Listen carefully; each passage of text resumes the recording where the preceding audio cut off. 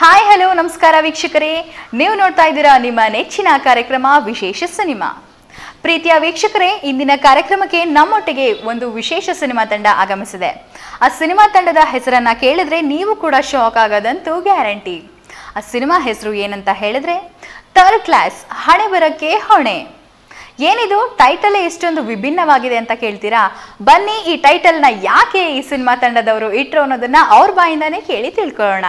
ಮೊದಲಿಗೆ ಸಿನಿಮಾದ ಹೊಸ ನಾಯಕ ನಟನಾದಂತಹ ನಮ್ ಜಗದೀಶ್ ಇವರು ಕಾರ್ಯಕ್ರಮದಲ್ಲಿದ್ದಾರೆ. ಬನ್ನಿ ಅವರನ್ನ ಕಾರ್ಯಕ್ರಮಕ್ಕೆ ಸ್ವಾಗತಿಸೋಣ. ಸರ್ ನಮಸ್ತೆ, ಕಾರ್ಯಕ್ರಮಕ್ಕೆ ಸ್ವಾಗತ. ಚೆಲುವಿನ ಚಿಲಿಪಿಲಿ ಸಿನಿಮಾದ ಮೂಲಕ ಸ್ಯಾಂಡಲ್ವುಡ್ ಗೆ ಎಂಟ್ರಿ ಕೊಟ್ಟಂತಹ ದಿ ಬ್ಯೂಟಿಫುಲ್ ಹೀರೋಯಿನ್ ನಮ್ಮೊಟ್ಟಿಗಿದ್ದಾರೆ. ಅವ್ರು ಯಾರು ಅಂತ ನಿಮ್ಗೆ ಗೊತ್ತೇ ಇರತ್ತೆ. ಅವರ ಹೆಸರು ರೂಪಿಕಾ. ಬನ್ನಿ, ಅವರು ಕೂಡ ನಮ್ಮೊಟ್ಟಿಗಿದ್ದಾರೆ. ಅವರನ್ನ ಕಾರ್ಯಕ್ರಮಕ್ಕೆ ಸ್ವಾಗತಿಸೋಣ. ಮೇಡಮ್ ನಮಸ್ತೆ, ಕಾರ್ಯಕ್ರಮಕ್ಕೆ ಸ್ವಾಗತ. ವೀಕ್ಷಕರೇ, ಥರ್ಡ್ ಕ್ಲಾಸ್ ಸಿನಿಮಾದ ಟೀಸರ್ ಬರ್ತಾ ಇದೆ ನಿಮ್ಗೋಸ್ಕರ, ನೋಡಿ ಬನ್ನಿ.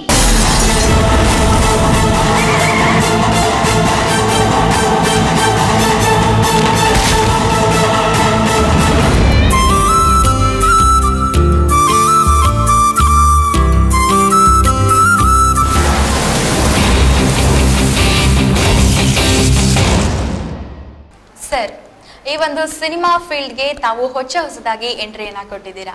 ತಮ್ಮ ಪರಿಚಯವನ್ನ ನಮ್ಮ ವೀಕ್ಷಕರಿಗೆ ಮಾಡಿಕೊಡಿ. ಖಂಡಿತ. ನನ್ನ ಹೆಸರು ಜಗದೀಶ್ ಅಂತ.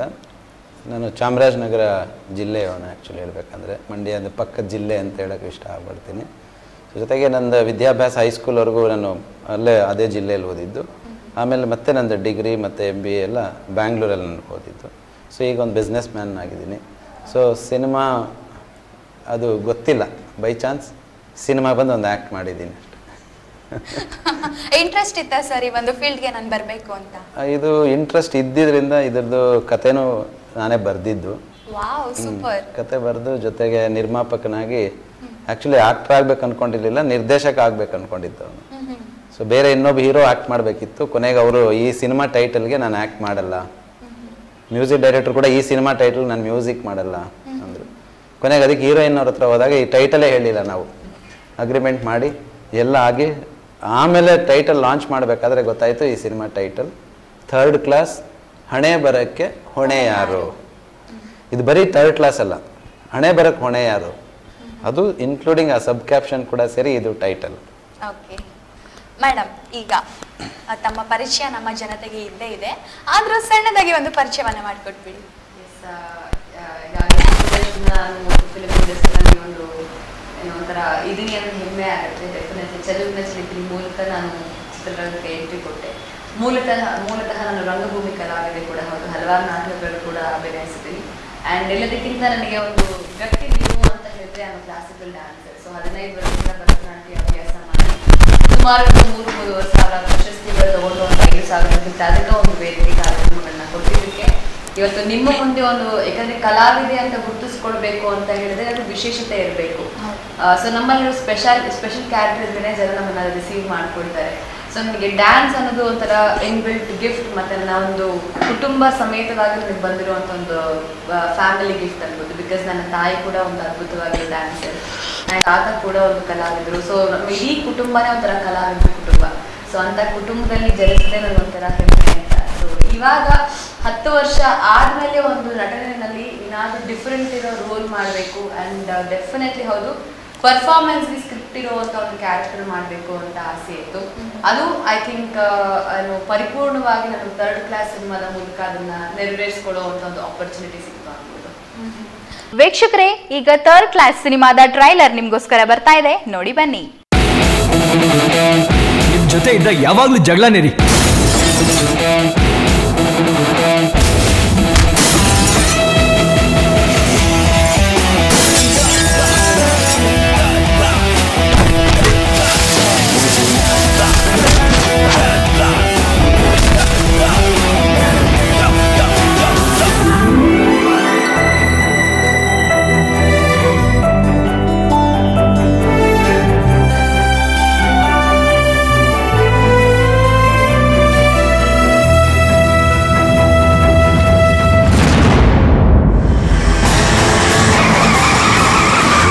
ತಪ್ಪಿಸ್ಕೊಂಡ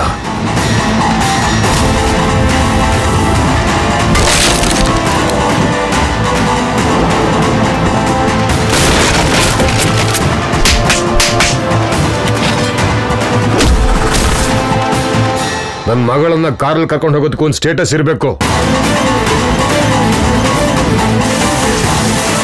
ನೀನೊಬ್ಬ ಥರ್ಡ್ ಕ್ಲಾಸ್.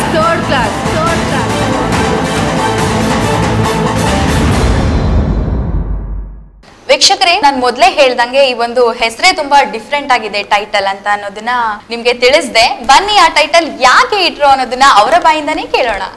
ಮೇಡಮ್, ನೀವು ಹೇಳ್ದಂಗೆ ಈ ಒಂದು ನೇಮ್ ತುಂಬಾ ಡಿಫ್ರೆಂಟ್ ಆಗಿದೆ. ಥರ್ಡ್ ಕ್ಲಾಸ್, ಹಣೆ ಬರಹಕ್ಕೆ ಹೊಣೆ ಯಾರು? ಈ ಒಂದು ಟೈಟಲ್ ಕೇಳಿದಾಗ ನಿಮ್ಗೆ ಹೇಗೆ ಅನಿಸ್ತು? ಆಗ್ಲೇ ಸರ್ ಹೇಳ್ದಂಗೆ ನನಗೆ ಫಸ್ಟ್ ಟೈಮ್ ನನಗೆ ಟೀಮ್ ಅಪ್ರೋಚ್ ಮಾಡಿದಾಗ ನನಗೆ ಪ್ರೊಡಕ್ಷನ್ ನಂಬರ್ 1 ಅಂತ ಒಂದು ಗೊತ್ತಿತ್ತು. ಸಿನಿಮಾ ಟೈಟಲ್ ನನಗೆ ಗೊತ್ತಿಲ್ಲ. ಸೊ ಆದ್ರೆ ಒಂದು ಪೋಸ್ಟ್ ಪ್ರೊಡಕ್ಷನ್ ಒಂದು ಸಿನಿಮಾ ಟೀಮ್ಗೆ ಎಷ್ಟು ಇಂಪಾರ್ಟೆಂಟ್, ಬಿಕಾಸ್ ಸಿನಿಮಾ ಆದ್ಮೇಲೆ ನಾವು ಎಡಿಟಿಂಗು ರೆಕಾರ್ಡಿಂಗ್ ಎಲ್ಲ ಮಾಡಿದಾಗ ಒಂಥರ ನಮಗೆ ಟೆಕ್ನಿಕಲಿ ಎಷ್ಟು ಇಂಪಾರ್ಟೆಂಟು, ಪ್ರೀ ಪ್ರೊಡಕ್ಷನ್ ವರ್ಕ್ ಒಂದು ಸಿನಿಮಾಗೆ ಅಷ್ಟೇ ಒಂದು ಇಂಪಾರ್ಟೆಂಟ್ ಆಗುತ್ತೆ. ಬಿಕಾಸ್ ಸ್ಕ್ರಿಪ್ಟ್ ಅಲ್ಲಿ ಅಷ್ಟು ಪ್ರಾಮಿಸಿಂಗ್ ಆಗಿರ್ಬೇಕು, ಒಂದು ಒಳ್ಳೆ ಲೈಕ್ ಮೈಂಡೆಡ್ ತಂಡ ಇರಬೇಕು. ಸೊ ಅವಾಗ ಏನ್ ಟೈಟಲ್ ಇಟ್ಟರು ಒಂದು ಒಳ್ಳೆ ಕತೆ ಕೊಟ್ಟಾಗ, ಟೈಟಲ್ ರಿಲೇಟೆಡ್ ಆಗಿರುವಂತ ಒಂದು ಸ್ಟೋರಿ ಕೊಟ್ಟಾಗ ಜನ ಡೆಫಿನೆಟ್ ಆಗಿ ಮಿಸ್ ಮಾಡ್ತಾರೆ. ಅಂಡ್ ಈಗ ನಾನು ಕೂಡ ಹೆಮ್ಮೆಯಿಂದ ಹೇಳ್ಕೊಳ್ತೀನಿ, ನಾವು ಥರ್ಡ್ ಕ್ಲಾಸ್ ಅಂತ ಟೈಟಲ್ ಇಟ್ಟಿದ್ದೇನೆ, ಫಸ್ಟ್ ಕ್ಲಾಸ್ ಕೆಲಸ ಅಂತ ಹೇಳ್ಬೋದು. ಯಾಕೆ ಅಂದ್ರೆ ಕರ್ನಾಟಕದವರೆಲ್ಲ ನಮ್ಮನ್ನ ಮೆಚ್ತಿರುವಂತ ಒಂದು ಟೈಟಲ್. ಬಿಕಾಸ್ ಎಲ್ಲರೂ ಲೈಫಲ್ಲೂ ಅದನ್ನ ಫೇಸ್ ಮಾಡಿ, ಒಂದು ಚಾಲೆಂಜಸ್ ನ ಫೇಸ್ ಮಾಡಿ ಅಂಡ್ ಎಲ್ಲ ಒಂದು ಟಾಸ್ಕ್ ನ ಫೇಸ್ ಮಾಡಿ ಲೈಫಲ್ಲಿ ಒಂದು ಅಚೀವರ್ ಆಗೋಕ್ಕೆ ಸಾಧ್ಯ. ಸೊ ಅಂಡ್ ಎಲ್ಲ ಡೆಫಿನೆಟ್ಲಿ ಇವತ್ತು ಇದೇ ಮಂಡ್ಯದಲ್ಲಿ ಬೆಳಗ್ಗೆ ಒಂದು ಇನ್ಸಿಡೆಂಟ್ ಆಯ್ತು. ನಾವು ರೋಡ್ ಶೋಗೆ ಹೋಗ್ತಾ ಇದ್ವಿ. ಸೊ ರೋಡ್ ಶೋಗೆ ಹೋಗ್ತಾ ಇರ್ಬೇಕಾದ್ರೆ ನಾವು ಇದೇ ಹರಿಪ್ರಿಯ ಹೋಟೆಲ್ ನಾವು ಟೀಗೆ ನಿಲ್ಸಿರ್ಬೇಕಾದ್ರೆ ಅಲ್ಲಿ ಸೆಕ್ಯೂರಿಟಿ ಅವರಾಗವರೇ ಒಂದು ನಮ್ಮ ಟೈಟಲ್ ನೋಡ್ಬಿಟ್ಟು ಬಂದ್ಬಿಟ್ಟು, ಸರ್ ಹಣೆ ಬರಕ್ಕೆ ಹೊಣೆ ಯಾರು, ತುಂಬಾ ಚೆನ್ನಾಗಿದೆ ಸರ್ ಅಂತ. ನಾವೇನು ಮಾತೇ ಆಡಿಲ್ಲ, ನಾವಿನ್ನ ನಮ್ಮ ಇಂಟ್ರಡಕ್ಷನ್ ಏನು ಮಾಡ್ಕೊಂಡಿಲ್ಲ, ಅವರಾಗವರೇ ಒಂದು ಸೆಕ್ಯೂರಿಟಿ ಬಂದ್ಬಿಟ್ಟು ನಮ್ಗೆ ತುಂಬಾ ಚೆನ್ನಾಗಿದೆ ಅಂದಾಗ it relates to each and every ಕಾಮನರ್. Because cinema ಹೇಗಿರ್ಬೇಕು ಅಂದ್ರೆ ನಾವು ವಿಜುವಲಿ ನೋಡ್ತಾ ನಾವು ಅದರಲ್ಲಿ ಇನ್ವಾಲ್ವ್ ಆಗಬೇಕು. ಟೈಟಲ್ ಇಂದಾನೇ ಇನ್ವಾಲ್ವ್ಮೆಂಟ್ ಇದೆ ಅಂದ್ರೆ you can definitely imagine script ಅಲ್ಲಿ ಎಷ್ಟು ಒಂದು ಪಕ್ವತೆ ಇರುತ್ತೆ ಅಂತ. ಹೌದು. ಸೊ ನಿಜವಾಗ್ಲೂ ಒಂದು ಒಳ್ಳೆ ತಂಡದಲ್ಲಿ ಕೆಲಸ ಮಾಡಿದೀನಿ ಅಂತ ಒಂದು ಖುಷಿ ಇದೆ. ಸೊ ಥರ್ಡ್ ಕ್ಲಾಸ್ ಹಣೆ ಬರೋಕೆ ಹೊಣೆಯಾದ ತಂಡ ಫಸ್ಟ್ ಕ್ಲಾಸ್ ಕೆಲಸ ಮಾಡ್ತಾರೆ ಅಂತ ಹೇಳ್ಬೋದು. Super sir. ಈ ಒಂದು ಟೈಟಲ್ ಯಾರ ಐಡಿಯಾ ಇದು, ಈ ಟೈಟಲ್ ಇಡಬೇಕು ಅನ್ನೋದು? ಸೊ ನಾನೇ ಆ್ಯಕ್ಚುಲಿ ಇಟ್ಟಿದ್ದು. ತುಂಬ ಸಲ ಟೈಟಲ್ ಚೇಂಜ್ ಮಾಡಿ ಅಂದರು. ಯಾಕಂದ್ರೆ ನಾನೊಬ್ಬ ಬಿಸ್ನೆಸ್ ಮ್ಯಾನ್ ಆಗಿದ್ದೆ. ನನ್ನ ಎಲ್ಲ ಸ್ನೇಹಿತರು, ನನ್ನ ರಿಲೇಟಿವ್ಸ್ ಎಲ್ಲರೂ ಯಾಕೆ ಥರ್ಡ್ ಕ್ಲಾಸ್ ಅಂತ ಇಟ್ಟಿದ್ಯಾ, ಜನ ಬರ್ತಾರಾ, ಆಮೇಲೆ ನಿನ್ನನ್ನು ಏನು ಕರೀತಾರೆ, ಥರ್ಡ್ ಕ್ಲಾಸ್ ಅಂತ ಕರೀತಾರೆ, ಈ ಥರದ್ದೆಲ್ಲ ತುಂಬ ಜನ ಮಾತಾಡೋಕ್ಕೆ ಸ್ಟಾರ್ಟ್ ಮಾಡಿದ್ರು. ಬಟ್ ನನಗೆ ಬೇಕಾಗಿದ್ದು ಅದೇ. ಸೊ ಯಾಕೆ ಮಾತಾಡ್ತಿದ್ದಾರೆ ಅಂದರೆ ಆ ಟೈಟಲ್ ಇಟ್ಟಿದ್ದಕ್ಕೋಸ್ಕರ ಮಾತಾಡ್ತಾ ಇದ್ದಾರೆ. ನಾನೇನೋ ಒಂದು ಇಟ್ಬಿಡ್ಬೋದಿತ್ತು, ತಾಜ್ ಮಹಲ್ ಅಂತ ಇಟ್ಬಿಡ್ಬೋದಿತ್ತು, ಇನ್ನೇನೋ ಒಂದು ಇಡ್ಬೋದಿತ್ತು, ಬಟ್ ಅದಕ್ಕೆ ಮಾತಾಡ್ತಿರ್ಲಿಲ್ಲ.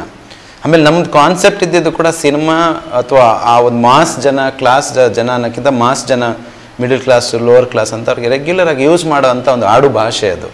ಸೊ ಈಸಿ ಟು ಕನೆಕ್ಟ್ ಜನಕ್ಕೆ. ಸೊ ನಾವೇನೋ ಒಂದು ಬೇರೆ ಟೈಟ್ಲ್ ಇಡೋದಕ್ಕಿಂತ, ಬಟ್ ಇದು ಸಿನಿಮಾಗೆ ರಿಲೇಟೆಡ್ ಆಗಿ ಖಂಡಿತ ಅದು ಅದರದ್ದು ಇದಿದೆ, ರಿಲೇಟೆಡ್ ಟು ಸಿನಿಮಾ ಇದೆ. ಸೊ ಬರೀ ಇದು ಹೆಸರಿಗೋಸ್ಕರನೇ ಟೈಟ್ಲ್ ಕೂಡ ಇಟ್ಟಿಲ್ಲ ಆ ಥರ. ಯಾಕಂದರೆ ಒಂದು ಗ್ಯಾರೇಜ್ ಕ್ಯಾರೆಕ್ಟರಲ್ಲಿ ಪ್ಲೇ ಮಾಡುವಂಥ ಒಂದು ಹೀರೋ. ಸೊ ಅದು ಮಾಸ್ ಟೈಟಲ್ ಇಟ್ಟಿದೆ. ಮೇಡಮ್, ನಿಮಗೆ ಈ ಒಂದು ಸಿನಿಮಾ ಫೀಲ್ಡ್ಗೆ ಬರೋದಕ್ಕೆ ಪ್ರೇರಣೆ ಯಾರು? ಪ್ರೇರಣೆ ಅಂತ ಹೇಳಿದ್ರೆ ನನ್ನ ಪ್ರತಿಭೆ ಅಂತ ಹೇಳ್ಬೋದು, ನನ್ನ ಫ್ಯಾಮಿಲಿ. ಬಿಕಾಸ್ ಯಾರು ಫಿಲ್ಮ್ ಇಂಡಸ್ಟ್ರಿಯಲ್ಲಿ ಇಲ್ಲ, ಬಟ್ ಎಲ್ಲರೂ ಕಲಾವಿದರಾಗಿದ್ದಾರೆ. ಸೊ ನನಗೆ ತುಂಬಾ ಆಪ್ಷನ್ಸ್ ಇತ್ತು. ಈ ಕಡೆ ನನಗೆ ಸಾಫ್ಟ್ವೇರ್ ಫೀಲ್ಡ್ ಹೋಗ್ಬೇಕು ಅಂತ ಅಷ್ಟು ಜನ ಆಪ್ಷನ್ಸ್. ಅದಾದ್ಮೇಲೆ ನನಗೆ HR ಕೂಡ ನನಗೆ ಇನ್ಫೋಸಿಸ್ ಅಲ್ಲಿ ಕೆಲಸ ಸಿಕ್ಕಿತ್ತು. ಬಟ್ ಅದಕ್ಕಿಂತ ಮುಂಚಿತವಾಗಿ ನಾನು ಡಾಕ್ಟರ್ ಆಗಬೇಕು ಅಂತ ಅನ್ಕೊಂಡು, ಕಾರ್ಡಿಯಾಲಜಿಸ್ಟ್ ಆಗಬೇಕು ಅಂತ. ಬಟ್ ಯಾವಾಗ ನಾನು ಡ್ಯಾನ್ಸ್ ಅಂತ ನಾನು ಶುರು ಮಾಡಿದ್ರು, ನನಗೆ ಐ ಥಿಂಕ್ ನಾನು ಡಿಸೈಡ್ ಮಾಡಿದೆ ನಾನು ಎಲ್ಲೂ ಹೋಗ್ತಾ ಇಲ್ಲ, I B in a creative world ಅಂತ. ಬಿಕಾಸ್ ನನಗೆ ಗೊತ್ತು ನನ್ನ ಸ್ಟ್ಯಾಮಿನಾ ಏನು, ಎಬಿಲಿಟಿ ಏನು ಅಂತ. ಬಟ್ ಇಂಡಸ್ಟ್ರಿಗೆ ಅಚಾನಕ್ ಆಗಿ ಬಂದಾಗ, ಬಿಕಾಸ್ ನಾನು ಹಲವಾರು ಡ್ಯಾನ್ಸ್ ಶೋಸ್ನ ನಾನು ಕೊಡ್ತಾ ಇದ್ದೆ, ಎಲ್ಲ ವೇದಿಕೆಗಳು ನಾನು ಡ್ಯಾನ್ಸರ್ ಆಗಿ ಹೋಗಿ ಕೆಲಸ ಮಾಡ್ತಾ ಇದ್ದೆ, ನನ್ನ ವಿಸಿಟಿಂಗ್ ಕಾರ್ಡ್ ಎಲ್ಲರಿಗೂ ಕೊಡ್ತಾ ಇದ್ದೆ. ಅವಾಗ ನಾಗತಿಯಲ್ಲಿ ಚಂದ್ರಶೇಖರ್ ಸರ್ ಅವರ ಅಸಿಸ್ಟೆಂಟ್ ನನಗೆ ಬಂದು ಈ ಥರ ಒಂದು ಸೀರಿಯಲ್ಗೆ ಆಡಿಷನ್ ಇದೆ ಬನ್ನಿ ಅಂತಂದ್ರು. ಓಕೆ, ಯಾಕೆ ಟ್ರೈ ಮಾಡಬಾರ್ದು ಅಂತ ನಾನು ಅದೇ ಭರತನಾಟ್ಯ ಕಾಸ್ಟ್ಯೂಮಲ್ಲಿ ನಾನು ನಾಗತಿಯಲ್ಲಿ ಸರ್ ಆಫೀಸ್ಗೆ ಹೋದೆ. ಒಂದು 30-40 ಜನ ಎಲ್ಲ ಬಾಲಕಲಾವಿದ್ರು, ನುರಿತ ಬಾಲಕಲಾವಿದ್ರು. ಸೊ ಹೋದೆ, ಟ್ರೈ ಮಾಡಿದೆ. Immediately I got an opportunity. So ಈ ಥರ ಒಂದು ಬೆಳ್ಳಿ ಚುಕ್ಕಿ ಅಂತ ಕಲ್ಪನಾ ಮಾಡಿದ ಸ್ಟೋರಿ ಅದು. ಸೊ ಅಭಿನಯ ಅವ್ರ ಜೊತೆ ಎಲ್ಲ ವರ್ಕ್ ಮಾಡುವಂಥ ಒಂದು chance. So I was really so blessed. ಮಾಡಿರುವಂಥ first serial continuity character. So ಅದರಿಂದ ಒಂದು 20 ಸೀರಿಯಲ್ಗಳು ವರ್ಕ್ ಮಾಡಿದೆ. ತ್ರಿವೇಣಿ ಸಂಗಮ ಅಂತ ಶ್ರೀನಿವಾಸ ಮೂರ್ತಿ ಅಂತಂದು, ಅದಾದ್ಮೇಲೆ ಹಾಗೆ ನಾನು ಕೃಷ್ಣ ಅನ್ನೋ ಸಿನಿಮಾದಲ್ಲಿ ನಾನು ಬಾಲನಟಿಯಾಗಿ ನನ್ನ ಫಸ್ಟ್ ಸಿನಿಮಾ ವರ್ಕ್ ಮಾಡಿದ್ದು. And it was such a coincidence. So ಒಂದು ಹಿಂಗೆ ವರ್ಕ್ ಮಾಡ್ತಾ ಇರ್ಬೇಕಾದ್ರೆ ನಮಗೆ ನನ್ನ ಕೃಷ್ಣ ಒಂದು ಫುಟೇಜಸ್ನ ನಮ್ಮ ನಾರಾಯಣ್ ಸರ್ ಸ್ಟುಡಿಯೋದಲ್ಲಿ ನೋಡ್ತಾ ಇದ್ವಿ, ಯಾವುದೋ ಒಂದು ಬೇರೆ ಪರ್ಪಸ್. ಯಾರು ಹುಡುಗಿ ಅಂದಾಗ ಅಪೂರ್ವ ಸರ್ ಹೊಸ ಚೈಲ್ಡ್ ಆರ್ಟಿಸ್ಟ್ ಅಂತ, ಬಿಕಾಸ್ ನನ್ನ ಹೆಸರು ರೂಪಿಕಾಗಿಂತ ಮುಂಚೆ ಅಪೂರ್ವ ಅಂತ ಇತ್ತು. ಸೊ ಅಪೂರ್ವ ಸರ್ ಈ ತರ ಹೊಸದಾಗಿ ಇಂಡಸ್ಟ್ರಿಗೆ ಬಂದಿರೋದು ಅಂತ, ಓಕೆ ಕರೆಸ್ಲಿ ಒಂದ್ಸಲಿ ನಮ್ಮ ಆಫೀಸ್ಗೆ ಅಂತಂತೆ. ಸೊ ನನಗೆ ಈ ತರ ಫೋನ್ ಬಂತು, ಸೌಂದರ್ಯರಾಜ್ ಸರ್ ಅಂತ ಎಡಿಟರ್. ಸೊ ಫೋನ್ ಮಾಡಿ ಸರ್ ಮೇಡಮ್ ಈ ತರ ಏನು ನಾರಾಯಣ ಕರೀತಾ ಇದ್ದಾರೆ, ದಯವಿಟ್ಟು ಹೋಗಿ ಮೀಟ್ ಮಾಡಿ ಅಂತ. I was really happy because is a multi talented person. Production ಇದೆ ಆ್ಯಂಡ್ ಒಳ್ಳೆ ರೈಟರು ಆ್ಯಂಡ್ ಒಳ್ಳೆ ಡೈರೆಕ್ಟರ್. ಸೊ ಅಂತ ಒಂದು ಸೀನಿಯರ್ ಡೈರೆಕ್ಟರ್ ಕರೆದಾಗ ಡೆಫಿನೆಟ್ಲಿ ಅವತ್ತೇ ಹೋಗಿ ನಾನು ನನ್ನ ಬಯೋಡೇಟಾ ಇಟ್ಕೊಂಡು ಹೋಗಿದ್ದೆ ಅವ್ರ ಮನೆಯಲ್ಲಿ.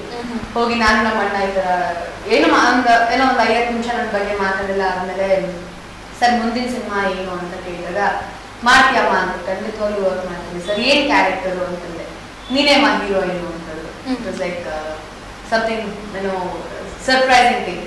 ಯಾವುದೇ ಆಡಿಷನ್ಸ್ ಕೊಡದೆ ಏನೂ ಇಲ್ಲದೆ ನಾನು 9th ಸ್ಟ್ಯಾಂಡರ್ಡ್ ಇದ್ದಾಗ ನಾನು ಹೀರೋಯಿನ್ ಆಗಿ ನಾನು ಇಂಡಸ್ಟ್ರಿಗೆ ಬಂದೆ. ಸೊ ಆಮೇಲೆ I just inbuilt my self and Soundarya was the main inspiration for Soundarya madam. Because ಅವ್ರು ಯಾವುದೇ ಒಂದು ಗ್ಲಾಮರಸ್ ಕ್ಯಾರೆಕ್ಟರ್ ಕಾಸ್ಟ್ಯೂಮ್ಸ್ ಹಾಕ್ತಾ ಇರಲಿಲ್ಲ, ಏನೇ ಅವರು ಒಂದು ವಲ್ಗ್ಯಾರಿಟಿ ಕ್ಯಾರೆಕ್ಟರ್ಸ್ ಮಾಡ್ತಿರ್ಲಿಲ್ಲ. ಅವ್ರಿರೋ ಒಂದು ಕ್ಯೂಟ್ನೆಸ್ ಅಲ್ಲೇ, because she was not A zero size character. ಅಂದ್ರೆ ಅವ್ರು ಒಂಥರ ಇವಾಗೆಲ್ಲ ಅಂತಾರಲ್ಲ ಝೀರೋ ಸೈಜ್ ಫಿಗರ್ ಅಂತ, ಅವ್ರು ಏನೂ ಇದೆ ಪಕ್ಕಾ ಪ್ರತಿಭೆ ಇರುವಂತ ಒಂದು ಟ್ಯಾಲೆಂಟೆಡ್ ಆರ್ಟಿಸ್ಟ್. ಅಂದ್ರೆ ಕಣ್ಣಲ್ಲೇ ಎಲ್ಲಾನು ಗೆಲ್ಲುವಂತ ಒಂದು ಟ್ಯಾಲೆಂಟ್ ಇದ್ದು. ಸೊ ನಾನು ತುಂಬಾನೇ ಅವ್ರ ರೋಲ್ ಮಾಡೆಲ್. ನಾನು ಡೆಫಿನೆಟ್ಲಿ ಅವ್ರನ್ನ ಫಾಲೋ ಮಾಡ್ತೀನಿ ಅಂತ ಹೇಳ್ತೀನಿ.